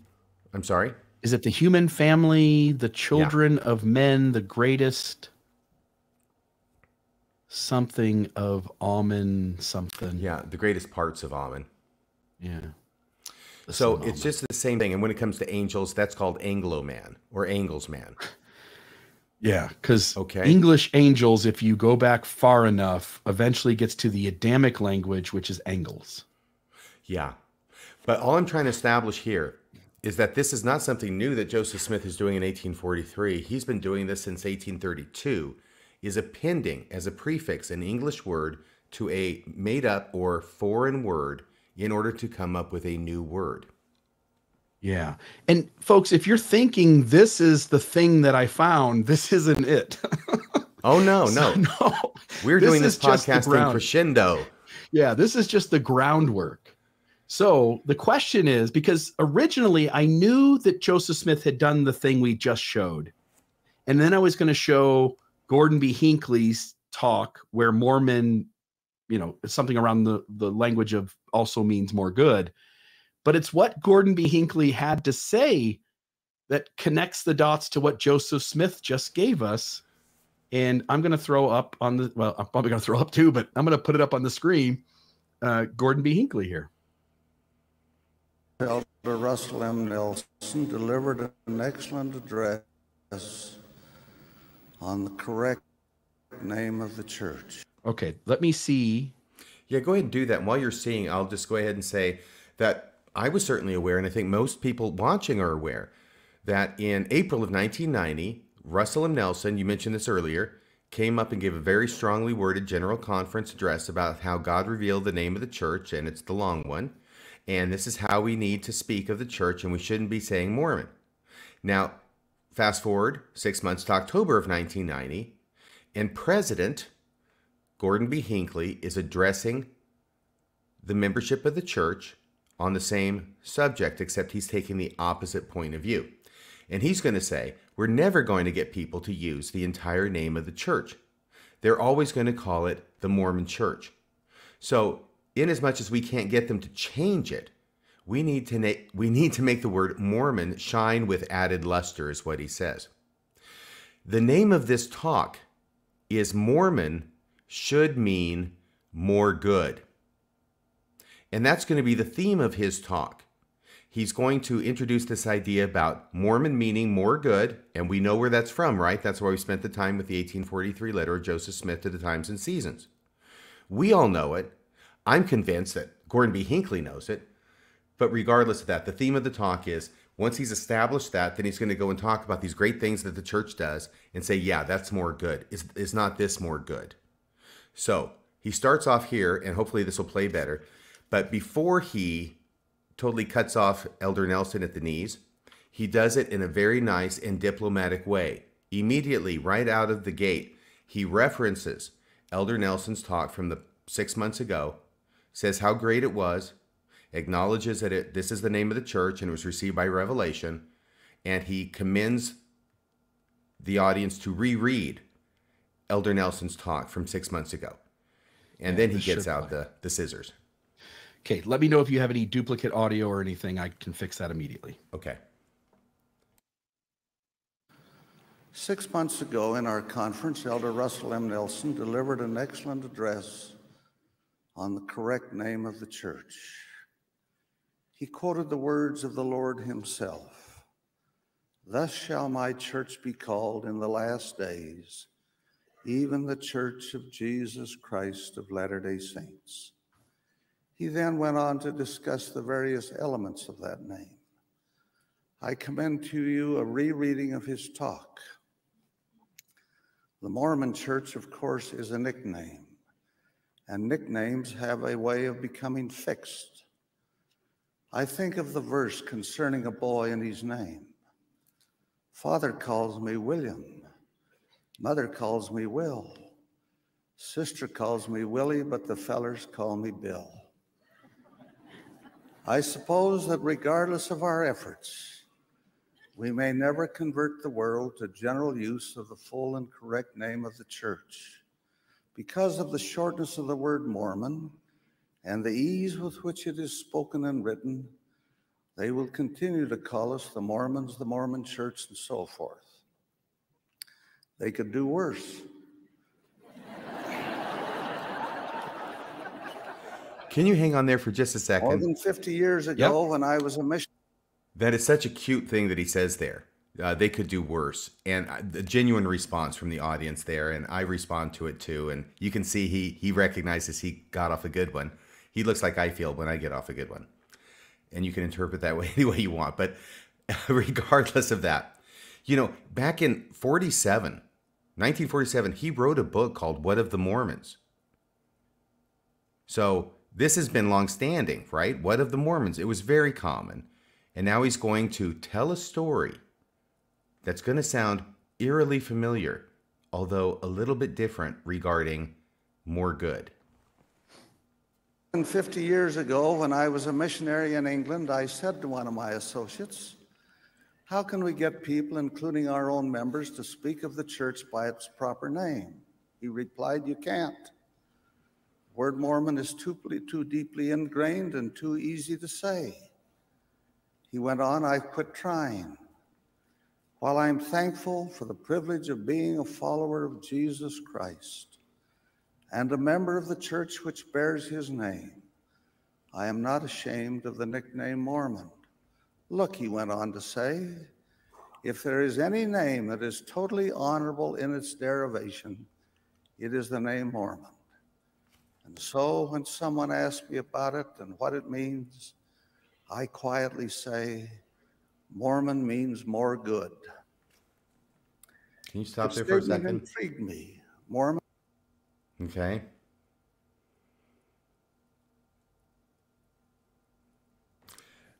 There's no doubt in my mind, though I know we'll have a difference in opinion about this, Mr. Real, that Gordon B. Hinckley knows perfectly well that Joseph Smith was the source of the idea that Mormon means more good.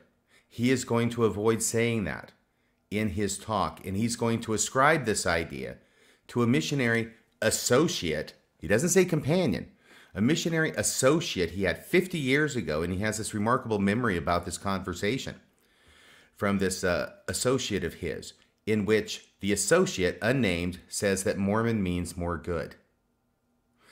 Do you want to say anything about that, Bill? So a couple things. One is that as the audience is getting ready to listen to this, Hinckley is going to address what he was just told by his missionary associate, that Mormon means more good.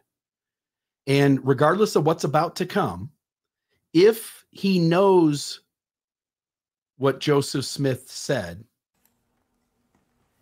and if he does anything to disagree with that, we would expect him not to do so. We would expect whatever's about to follow for him not to disagree with Joseph Smith. If he doesn't know that Joseph Smith said that, we could, on a stronger level, trust his honesty about what he's about to say next. And I'll simply note that by saying missionary associate, I tend to think it's somebody higher in authority, because otherwise you would say companion or the Sunday school president of the ward, or yeah. But he seems to want to protect whoever this was, or as you point out, it could even be made up so that he can address an issue that has nothing to do with any associate he was with. Okay, folks, we're there. This next clip is the clip that I could not believe that I had not noticed, recognized before this. Because, of course, I'm familiar with the talk. We all know this talk. This is where he gives Nelson crap about the name of the church, right? 6 months later. Now that the stage has been set, listen to what Elder Hinckley, President Hinckley, says about Joseph Smith's ability to translate Egyptian. His statement intrigued me. Mormon means more good. I knew, of course, that more good was not a derivative of the word Mormon. What? I'd studied both Latin and Greek, and I knew that English is derived in large measure from those two languages, and that the words more good are not a cognate of the word Mormon. What? But his was a positive attitude based on an interesting perception. And as we all know, our lives are guided in large measure by our perceptions. Ever since when I have seen the word Mormon used in the media to describe us, in a newspaper, a magazine, or book, or whatever, there flashes into my mind his statement, which has become my motto. Mormon means more good. We may not be able to change the nickname, but we can make it shine with added luster. That's the money quote that we all remember. This is what Bill Reel was reading to me Monday evening. And I'm listening to him, and I said, there's no way that Gordon B. Hinckley said this. Because if he said this, he's throwing Joseph Smith's ability to translate, and not just anything, Egyptian, for crying out loud, under the bus. And so I went to listen to, and you just heard it yourselves. Yes, he said that. I cannot believe he said that. We have a president of the church who is saying that Joseph Smith could not translate for beans. And he couldn't translate Egyptian for beans. And guess what the Book of Abraham is supposed to be a translation of? Egyptian. And guess what the Book of Mormon is supposed to be a translation of? Reformed Egyptian. What do you think about this, Bill? Yeah, in the Egyptian mon, meaning good. Hence, with the addition of more, or the contraction M-O-R, more, we have the word Mormon, which means literally more good.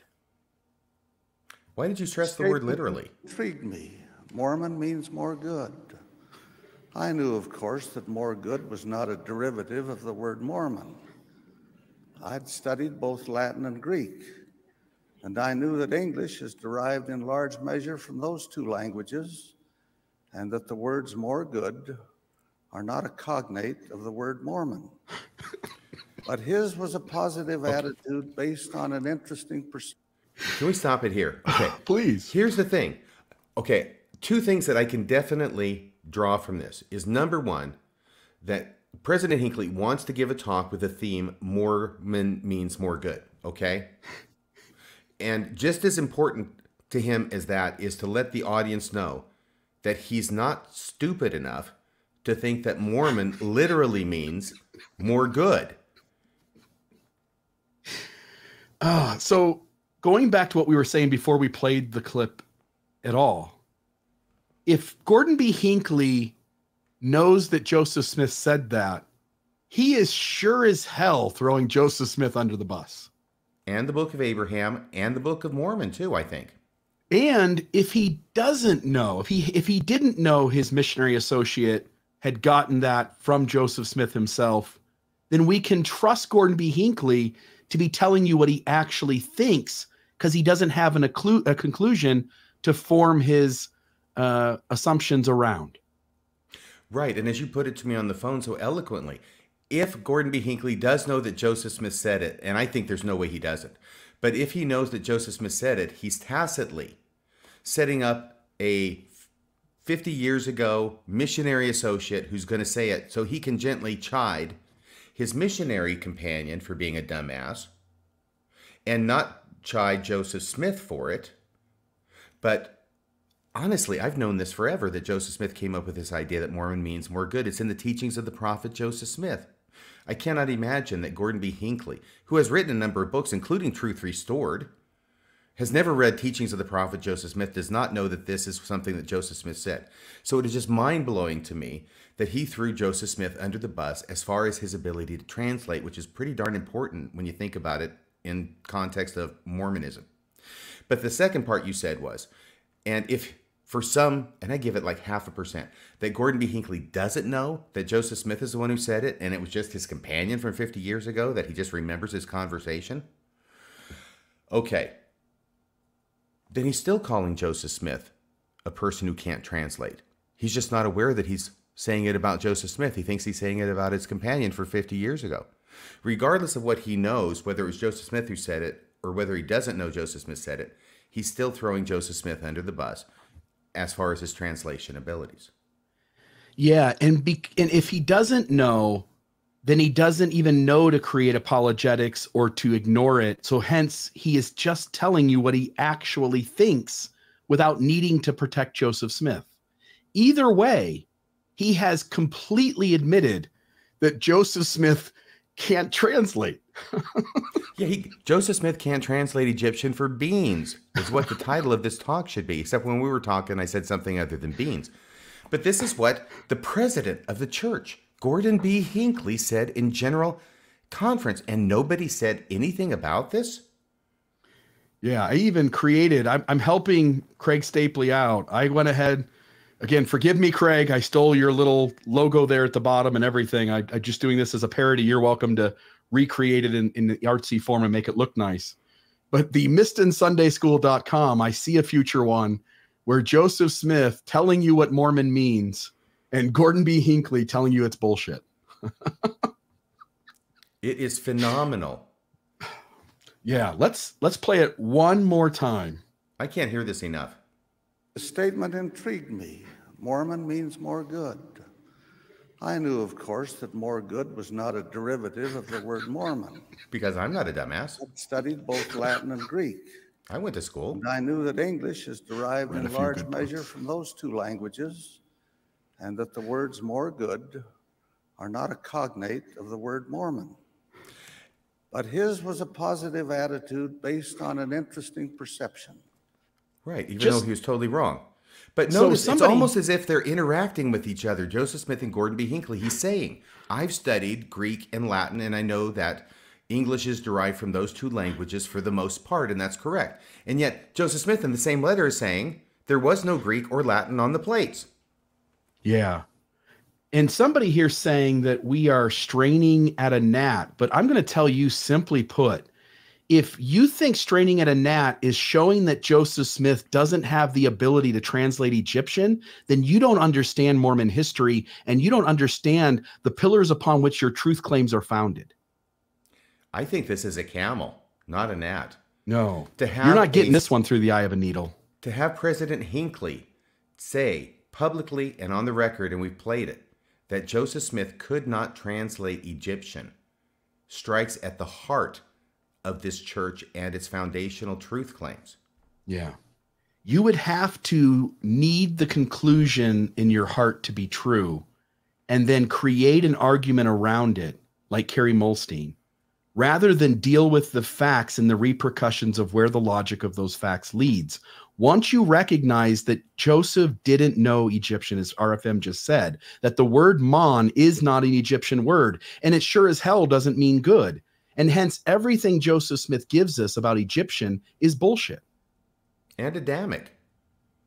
And Adamic is the same way. Which were very related in his mind. And Hebrew, they were all kind of If he's related. not a prophet here, and he's not a prophet with the Adamic language, and he's not a prophet with the Kinderhook plates, and he's not a prophet with the Bible translation because he took from Adam Clark's commentary, and he's not a prophet because of the Book of Mormon borrows heavily from 19th century material, and he's not a prophet on the Book of Abraham because the papyrus that we have, that we know the stuff was taken from, doesn't match, then maybe Joseph Smith just isn't a prophet. And we know because a prophet said so. Get out of that one. If you can. You can't. That's the trouble. You can't. You can't get out of that one. How do you get out of that? Again, if someone thinks we're straining at gnats, help us get out of that. I think we all need to sing together that great hymn, Jesus of Nazareth. Jesus of Nazareth. So this is, again, the best we got is guys raising gnats from the dead, right? The best we have. Yes. Like, that's what we're down to. The poor people in Africa pay your tithing so you can get out of poverty, and gnats that I squashed come back to life. Yeah, I think a lot of poor people in Africa would prefer those gnats stay dead, and the mosquitoes. Yeah. The Adamic language, there's the link for that. That's it. What's in a name? If anybody wants to call in, the banner is up there. This is big. This isn't just a small little thing, RFM. This is Gordon B. Hinckley honestly telling you that Joseph Smith couldn't translate. That seems to be a pretty big deal. Knowingly or unknowingly, it comes to the same thing, and I think the odds are above 99% that he did it knowingly.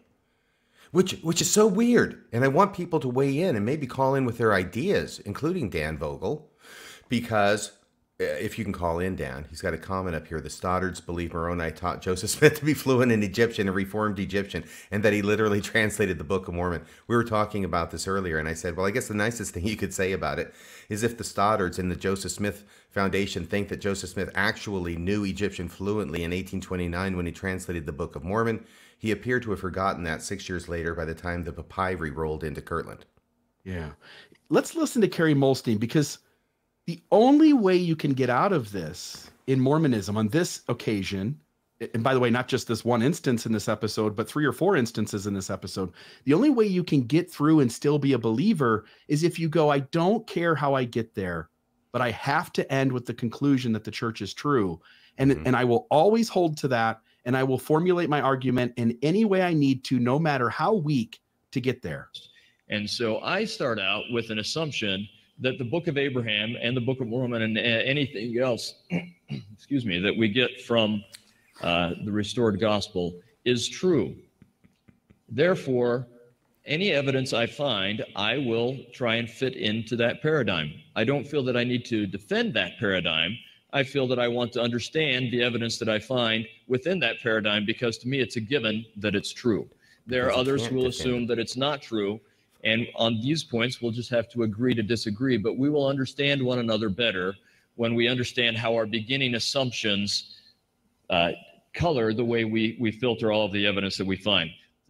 Yeah. Would you want He just raised the white flag when he says, I'm not here to defend my presuppositions, because he knows he can't. No. And honestly, if we had Carrie on here right now and we said, Carrie, does mon equal good? And he would just tell you no. He would say, no, it doesn't. Now, he might have some other way to go, like, I still believe, and here's why. But he wouldn't do that. And why would you put an English cognate with a Egyptian word to create a reformed Egyptian word, which I think is the most charitable interpretation of what it is Joseph Smith is saying there? Because you've done it before. Yeah, and it was just as nonsensical. Ridiculous. the first time. Yeah. But at least we can see it's something that he does. But this raises the curtain on this whole new aspect of Gordon B. Hinckley that I never even supposed was there. If President Nelson had done it, I would not have been a surprise, because he's famous for throwing previous prophets under the bus. But here, it sounds like President Hinckley is knowingly throwing Joseph Smith under the bus. And whether he is knowingly or not, the same conclusion ends. Gordon B. Hinckley, either way, doesn't believe Joseph Smith is a good translator. Right. And by the way, when it was finally published, a month later in the November Ensign for 1990. Oh, yes. Yeah, they put in the two references. Let me see if I can't just show folks that. Please do, because this is another evidence. I got 99% already. He knows it. This raises it to 99.5, I think. I just got to go back here. Mormon should mean more good. President Gordon B. Hinckley. Yeah, when you just look at the text as published on the church website. So when you go to this and you look through the talk and you go to that section, let me find it here, right here. Yeah, Mormon means more good. And then the reference, the prophet Joseph Smith first. This is what the parenthetical comment that's put in the printed version. The prophet Joseph Smith first said this. Let me rephrase that. The prophet Joseph Smith first said this in 1843. See Times and Season 4194. And Teachings of the Prophet Joseph Smith, pages 299 through 300, which is where I encountered it back in either late 78 or early 79. And then immediately following, I knew, of course, that more good was not a derivative of the word Mormon. I had studied both Latin and Greek, and I knew that English is derived in some measure from those two languages, and the words more good are not a cognate of the word Mormon. Yeah. Gordon B. Hinckley. Why you and I don't even need to do what we do. All we need to do is show them doing what we're trying to do, which is show that Mormonism doesn't add up at every single turn. And these guys, the prophets, seers, and revelators, are contradicting themselves and throwing themselves under the bus, throwing each other under the bus at every turn. Right. And in a broader sense, what he's saying is that education trumps Mormonism. Science is better than pretending an invisible faith. Right. And now, by the way, Mr. Real, I still do not agree with your perspective. We've had this argument before about what the leaders of the church know and when they knew it. Right. So, I argue that they know the church isn't true, and this is all a facade in the same way that David Miscavige is a facade for Scientology. Right. And I have consistently disagreed with you, believing that they do believe it's true. Even though they're aware of a lot of the issues and problems, they resolve those in a faithful way. Even though I'm not willing to change my position at this point, I do have to acknowledge that this General Conference address in October of 1990 by President Gordon Hinckley is a point in your favor. Yeah. And again, even if he didn't know, it works just as well. He knew. He totally knew. But like you say, even if he didn't, it doesn't make any difference whether he knew Joseph Smith said it or he thought it was his missionary companion. The bottom line is still the same. He's still saying Joseph Smith couldn't translate. I can't, you and I multiple times this week had conversations where we just chuckled and were astounded at the fact that Hinckley said this. And no, again, we've all been pushing Nelson's words against Hinckley's words, and we're all aware of this talk. At least any of us have been in the church this long. And again, a lot of the scholars, RFM, you did, I didn't, you knew that Joseph Smith is the one that said that Mormon means more good. And yet somehow, I don't think anyone has commented on putting all these pieces together and realizing that Gordon B. Hinckley actually threw Joseph Smith's translation ability under the bus. Yeah, I've been focusing so much on President Nelson throwing President Hinckley under the bus, I completely overlooked the fact that President Hinckley was throwing President Smith under the bus. Yeah, and it is, you know, and Hinckley, of course, is saying to Nelson too, by the way. I mean, you can't not understand this talk as being given to Nelson. But Hinckley is essentially saying, I'm no stupid idiot. Like, I know Joseph Smith said that, but I'm smart. Read a couple of books. I'm educated. I know that this isn't a derivative of that. So, like, yeah, you're right. Like, we should stick to the name of the church. But Mormon, we just get comfortable using it anyway. Yeah, and I think that what President Hinckley is suggesting, if we're to take his story at face value, is that he hadn't even graduated from college because he's on his mission. So maybe he's gone to a year, possibly two of college, and he learned enough about Greek and Latin in that time period to know that this was nonsense, that more good means more mun, or vice versa, that more mun means more good. Somebody earlier in the conversation said that they thought they remembered something about the waters of Mormon being a good place. And I'm just curious if you know the scriptures a little better than me, and I'm just curious if you, probably a lot better than me, do you remember anything about the waters of Mormon being referred to as good? I don't remember. It's Mosiah 18, so you can look it up. That's another Folks place could take where a it look says they call if you we see just it. quoted that, the Church of God or the Church of Christ. Yeah. So I'm not sure about that being in there. Yeah, if that person can look it up and maybe throw it up as a comment or call in, that would be great. Yeah. And we do have a couple calls to our audience and not do on-the-spot research on this issue. Yeah, and we do have a few calls if you're ready to go to them. Yes, please. All right, sweet. I'm gonna take the banner down for just a moment, and let me start the first call here. It looks like maybe Raphael. It's one of these anonymous ones, so I'm ready if I guess he wants to ask about our 990 this year or something. Or all right, Michelangelo or Donatello. Raphael, are you there? I'm not hearing you. Let me check Raphael's my. called in before. Remember, I made the comment about that being the name of an angel. Yeah. There you are, my friend. Raphael, I can hear you now. Go ahead. You're on Mormonism Live. The other Ninja Turtle. Gotcha. You're the other Ninja. You're everybody's least favorite Ninja Turtle. What are your weapons? That's what I want to know. No, the red one's the best. Red one's the best. So I actually have two questions, one for each of you, but I mean, understand if I can only have one. Up to you guys. Go ahead with the first, and we'll gauge it based on how the quality of the first question. No pressure. Okay.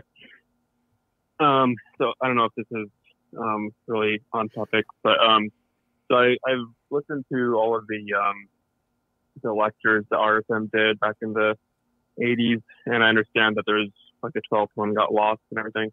And obviously at this point, views have probably changed. But I was just wondering. I was really into them, and I thought that would you in any world be willing to like recreate your 12th lecture, or do you remember what it even had? I was just like really left in a cliffhanger, just wondering. And it was the best one too.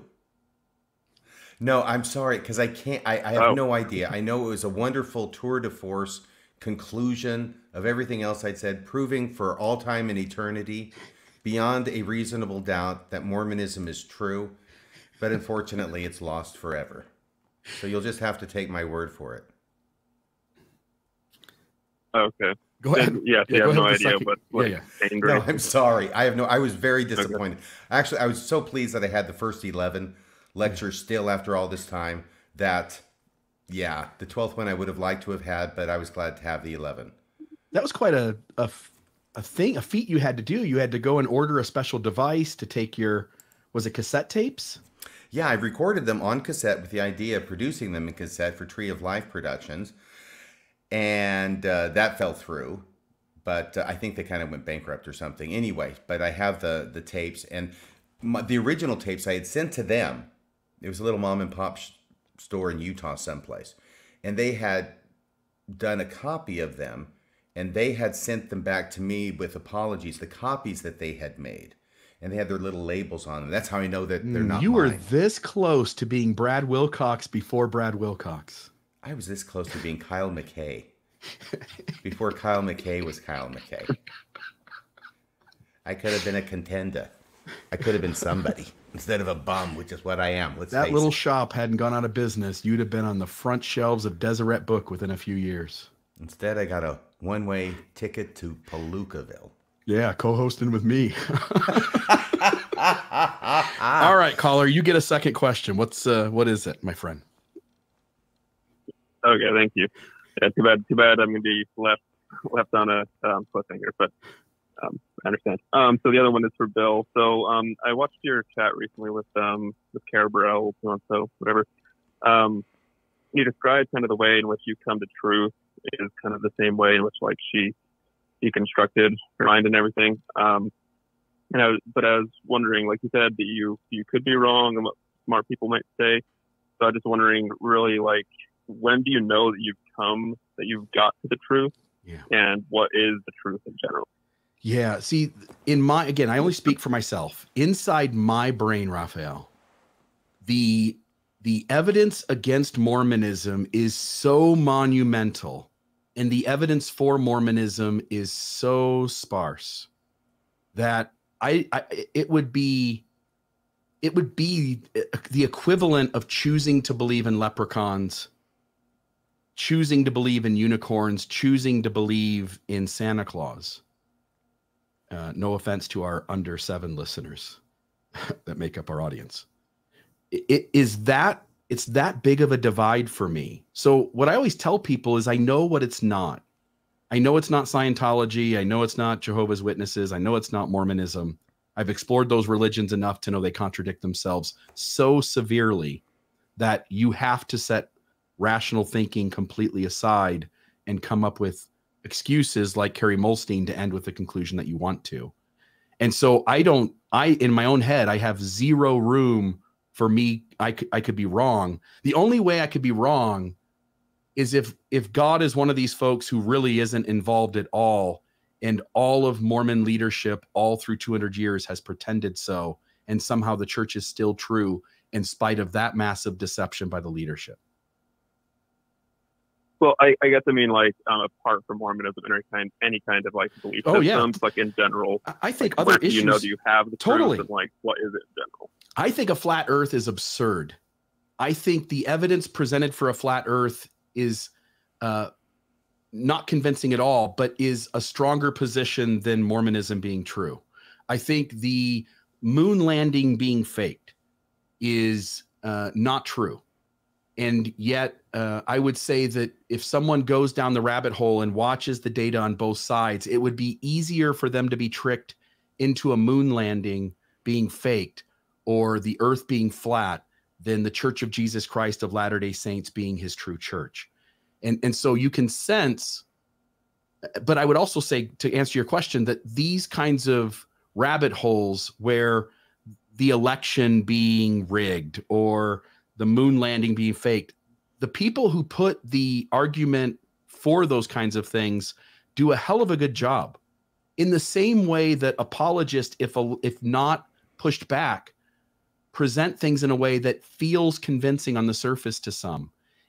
For me, it's only when I dive into these issues in depth and then go to other experts and see how they answer the problem. So for instance, the faked moon landing, there's this debate about why you don't see stars when there should be, why the shadows are where they are. I wonder why you don't see the moon in the sky. Yeah, you don't, but that's because they're on it. So when you go down those rabbit holes, there are things that the person in favor of that side of the argument can present that you go, wait a minute, he's right, something to that. But if you then take it the next step and go seek out the folks who are intelligent and don't seem to have a reason to deceive you, then they explain the science behind why it's the way you're not expecting it to be. And hence you're back to not believing the propaganda that says those things aren't real. But it's hard. I think on some of these things, it's difficult. It's why we can't all agree on everything, because these issues sometimes are presented in such a way that even an intelligent person can be deceived. And there are intelligent people in the church who know all the issues, who seemingly still believe, and there's something that keeps them from seeing, even though in the rest of their life they seem pretty rational. In this particular arena, they seem to struggle. Yeah, and can I add to that, that as an active Latter-day Saint, I spent a great deal of my time working very hard to deceive myself. Yeah. Even after you sort of knew it wasn't true, you kept telling yourself it was. Well, kept finding reasons. Absolutely. It was a full-time job. Once things start falling apart, you got to try and use your spider webs all around it in order to keep it together and keep it from just completely falling apart. So that's a full-time job. Eventually it becomes exhausting. And you know, tonight's show, I just think that tonight's show is as close to a smoking gun as I have ever seen about Mormonism not being correct. Because you've got a president of the church saying that Joseph Smith couldn't translate Egyptian. So what does that do to the Book of Mormon? What does it do to the Book of Abraham? What does it do to Joseph Smith? And then what does it do to Mormonism as a result of that to Joseph Smith? All right, I let Raphael go. We'll grab the second call here. This is Becky. Becky, you're on Mormonism Live. Are you there? That's Becky. I let Raphael go. We'll grab the second call here. Becky, are you there? On Mormonism Live. I am. Okay, Hi. Go ahead, my friend. All right. If you could turn off the computer playing it just so we don't hear ourselves in the background. You guys are great. Sweet. I just think that if you are not connecting with TBM, you're basically preaching to the choir. Most of us are on your side. Can you turn down your radio or your TV or your internet just so that we don't hear ourselves? I'd love to have this conversation with you. Yeah. You don't want to hear yourself? Well, I don't want to hear it. I don't think the audience wants to hear it twice. Okay. Sweet. All right. So my point is, I do believe in unicorns, and I think you guys are totally unicorns. Absolutely. Like the rest of us are. But if you can't connect to the TBM, most of us who tune in, we're already on your side. We're there. We're right there. That's why all the chat is just like, kind of like, hey, how are you, Maven? How are you, so-and-so, or whatever? So hopefully you need to get to the TBM. And I know that's what you're trying to do. And I love it. So, thank you. And can I just say, Becky, it seems like in part you're making a criticism, which is maybe we're being too snarky or harsh or making light of these things in a way that the TBM is going to see that their faith is being attacked and turn it off. And I don't know if that's what you're saying, but I'll simply say to that, I don't have any choice at this point but to be myself. And if I see something as absurd and entertaining and sort of laughable, I don't have any choice but to do that. And in the 10 years of doing this, I'm going to put myself out there and be my authentic self. And I think that authenticity and sincerity and being who you are comes across better than trying to pretend to be softer so as to appeal to the believing Mormon. And I listened to that, and that's not what I was saying. Gotcha. I just want to make sure, because I think some people might have heard that. Sweet. I think you guys are awesome. Yeah.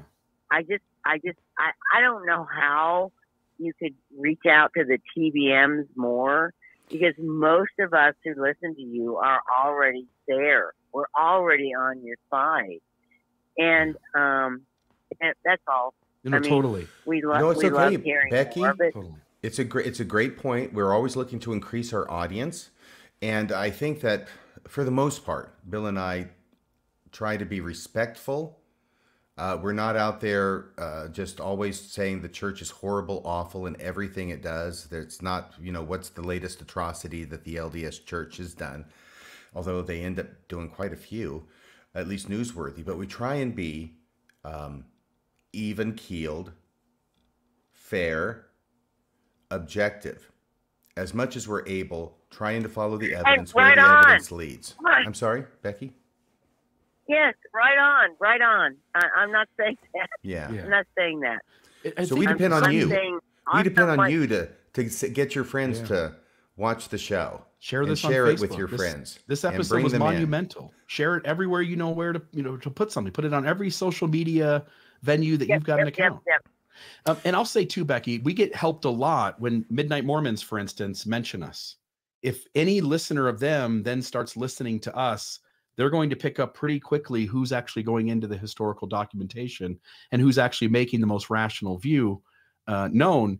And I got to believe, again, maybe not most of them, but people are funneling in as listeners by being confronted with the problems of the LDS Church, seeing conversations happen elsewhere, and doing Google searches or YouTube searches trying to find those things. I'm not disappointed in the growth of our viewership over the last, say, 5 or 6 years.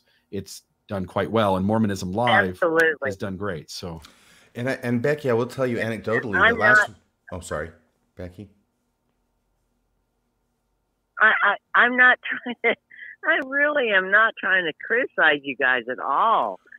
I mean, I feel like we're having a discussion about the issue. Yeah. And I think it's an important issue that you raise, and it's good that we're talking about it. I understand, and I think RFM does. We misunderstood you on the front end, and I think we're speaking to what you're actually saying now. Right. I just want, there are so many people who tune into you. We're already there. We love you. We're fans. And how can you connecting to the TBM? That's what's important. Yeah, is getting them to open their minds, and I'm sure lots of people do follow you who have opened their minds, and so but yeah. Now, I do believe in unicorns, and you guys are two wonderful unicorns. Yeah, there are two major and ways. I don't want to take any more time. Thank you, Becky. Appreciate it very much. Becky, thanks for calling. Thanks for watching. Share us with your TBM friends. Yeah, there are two major ways that you can help us. And one is that if you donate to the nonprofit Mormon Discussion Inc. and specifically to Mormonism Live, you allow RFM and I to dissect historical issues for years to come. And if you want episodes like tonight, where we find things, which we've done for the 2.5 years, I think we've been doing this. For the 2.5 years we've been doing this, if you go back and watch all the episodes, you'll see that we have uncovered things in Mormonism time and time again. And RFM's done plenty of that in Radio Free Mormon. I've done plenty of that in Mormon Discussion. And here we are doing it together. The second thing is we've got a listenership of about 20,000 people on the podcast format and about 12 to 18,000 people on a good episode for the YouTube format. Folks, all you have to do is take the ones you love and share them, put them out there so that folks can view episodes like tonight, which I think are amazingly influential when folks sit down to listen to what was talked about tonight and understand, like, oh my goodness, like that's a serious thing going on in terms of Hinckley throwing Smith under the bus or Smith trying to add English words with other languages. The best thing you can do to get word out is to share the episodes or to become a subscriber or donator to the podcast. Yeah, and so everybody knows. When Bill said this to me, I was astonished. And I remain so today, and probably will be for the foreseeable future, about what Gordon B. Hinckley actually said. But more often, Bill will come up with an idea and share it with me, or I'll come up with an idea and share it with Bill, and we have quite a candid relationship, and we'll push back against it and say, yeah, but what about this? And then it gets modified or diluted to the point where we're not going to share it because it's not that strong. Yeah, I can't believe this because I totally understand what Bill is saying. I understand what Gordon B. Hinckley is saying, and there's no equivocation in my mind there's nothing about this that says, yeah, but. It's yeah, and in this case. That's why I think it's the closest thing to a smoking gun I've ever seen. Yeah. Sweet. All right, we'll take one more call. This is, I believe, Jose. Jose, you're on Mormonism Live. Go ahead, my friend. Hello, yeah, I'm a true and living Mormon, and I'm listening. So, yay, Jose, how are you doing? I just wanted to say, this is Gazelem Ali. And you're a true believing Mormon? Oh yeah, I'm Gazelem Ali. I'm the prophet, seer, and revelator of the new ensign. But anyway, I've met that name's as good as Bill any. a bunch of times and stuff. He's seen my copper plates and things before. What language is on your copper plates? Both Adamic and Reformed Egyptian. Good. I translated Reformed Egyptian and turned it into a magical alphabet. But I did want to just say that Hinckley definitely threw Joe under the bus on that one, because any good apologist, I've been listening to a lot of pseudo-linguistics from like Hugh Nibley and Daniel Peterson and those guys. And of course, from English shows up in Adamic because it's like, pseudo-honest people. But when you have like an eternal round and a giant ring, I mean, English, Elohim's probably talking some kind of pseudo-English hybrid or something, It's just, that's the whole apologetic thing and how you can see it. It's all pseudopigrapha. You really look at it. Once you understand that Bushman said that the Book of Abraham was pseudopigrapha, it's just a little tiny little movement to recognize that it's all pseudopigrapha. Yeah, and a little known fact is that when Elohim showed up in the sacred grove to introduce his son Jesus Christ to Joseph Smith and called him by name, he actually said, Jose. Jose Anna. Jose, Hosanna? this is my beloved son. That's the thing is, Jose. That's what I always wondered is, if Jesus, why does Jesus have a Puerto Rican name if he's Jewish? Yeah, because I don't know, because he was trying out for West Side Story, and then into English. Oh, Yahweh or the highway. Yosef, Yahshua Bar Yosef, Jesus, son of Joseph. Thank you, guys. All right, love you guys. Great episode. Day. Yeah, Thanks have a so good much. night. Thank you. Thank you. You never know who's going to call in. You never know. You never know. Anything else, my friend? No, but I think this has been just an incredible episode. I'm still just vibrating over the thrill of discovery.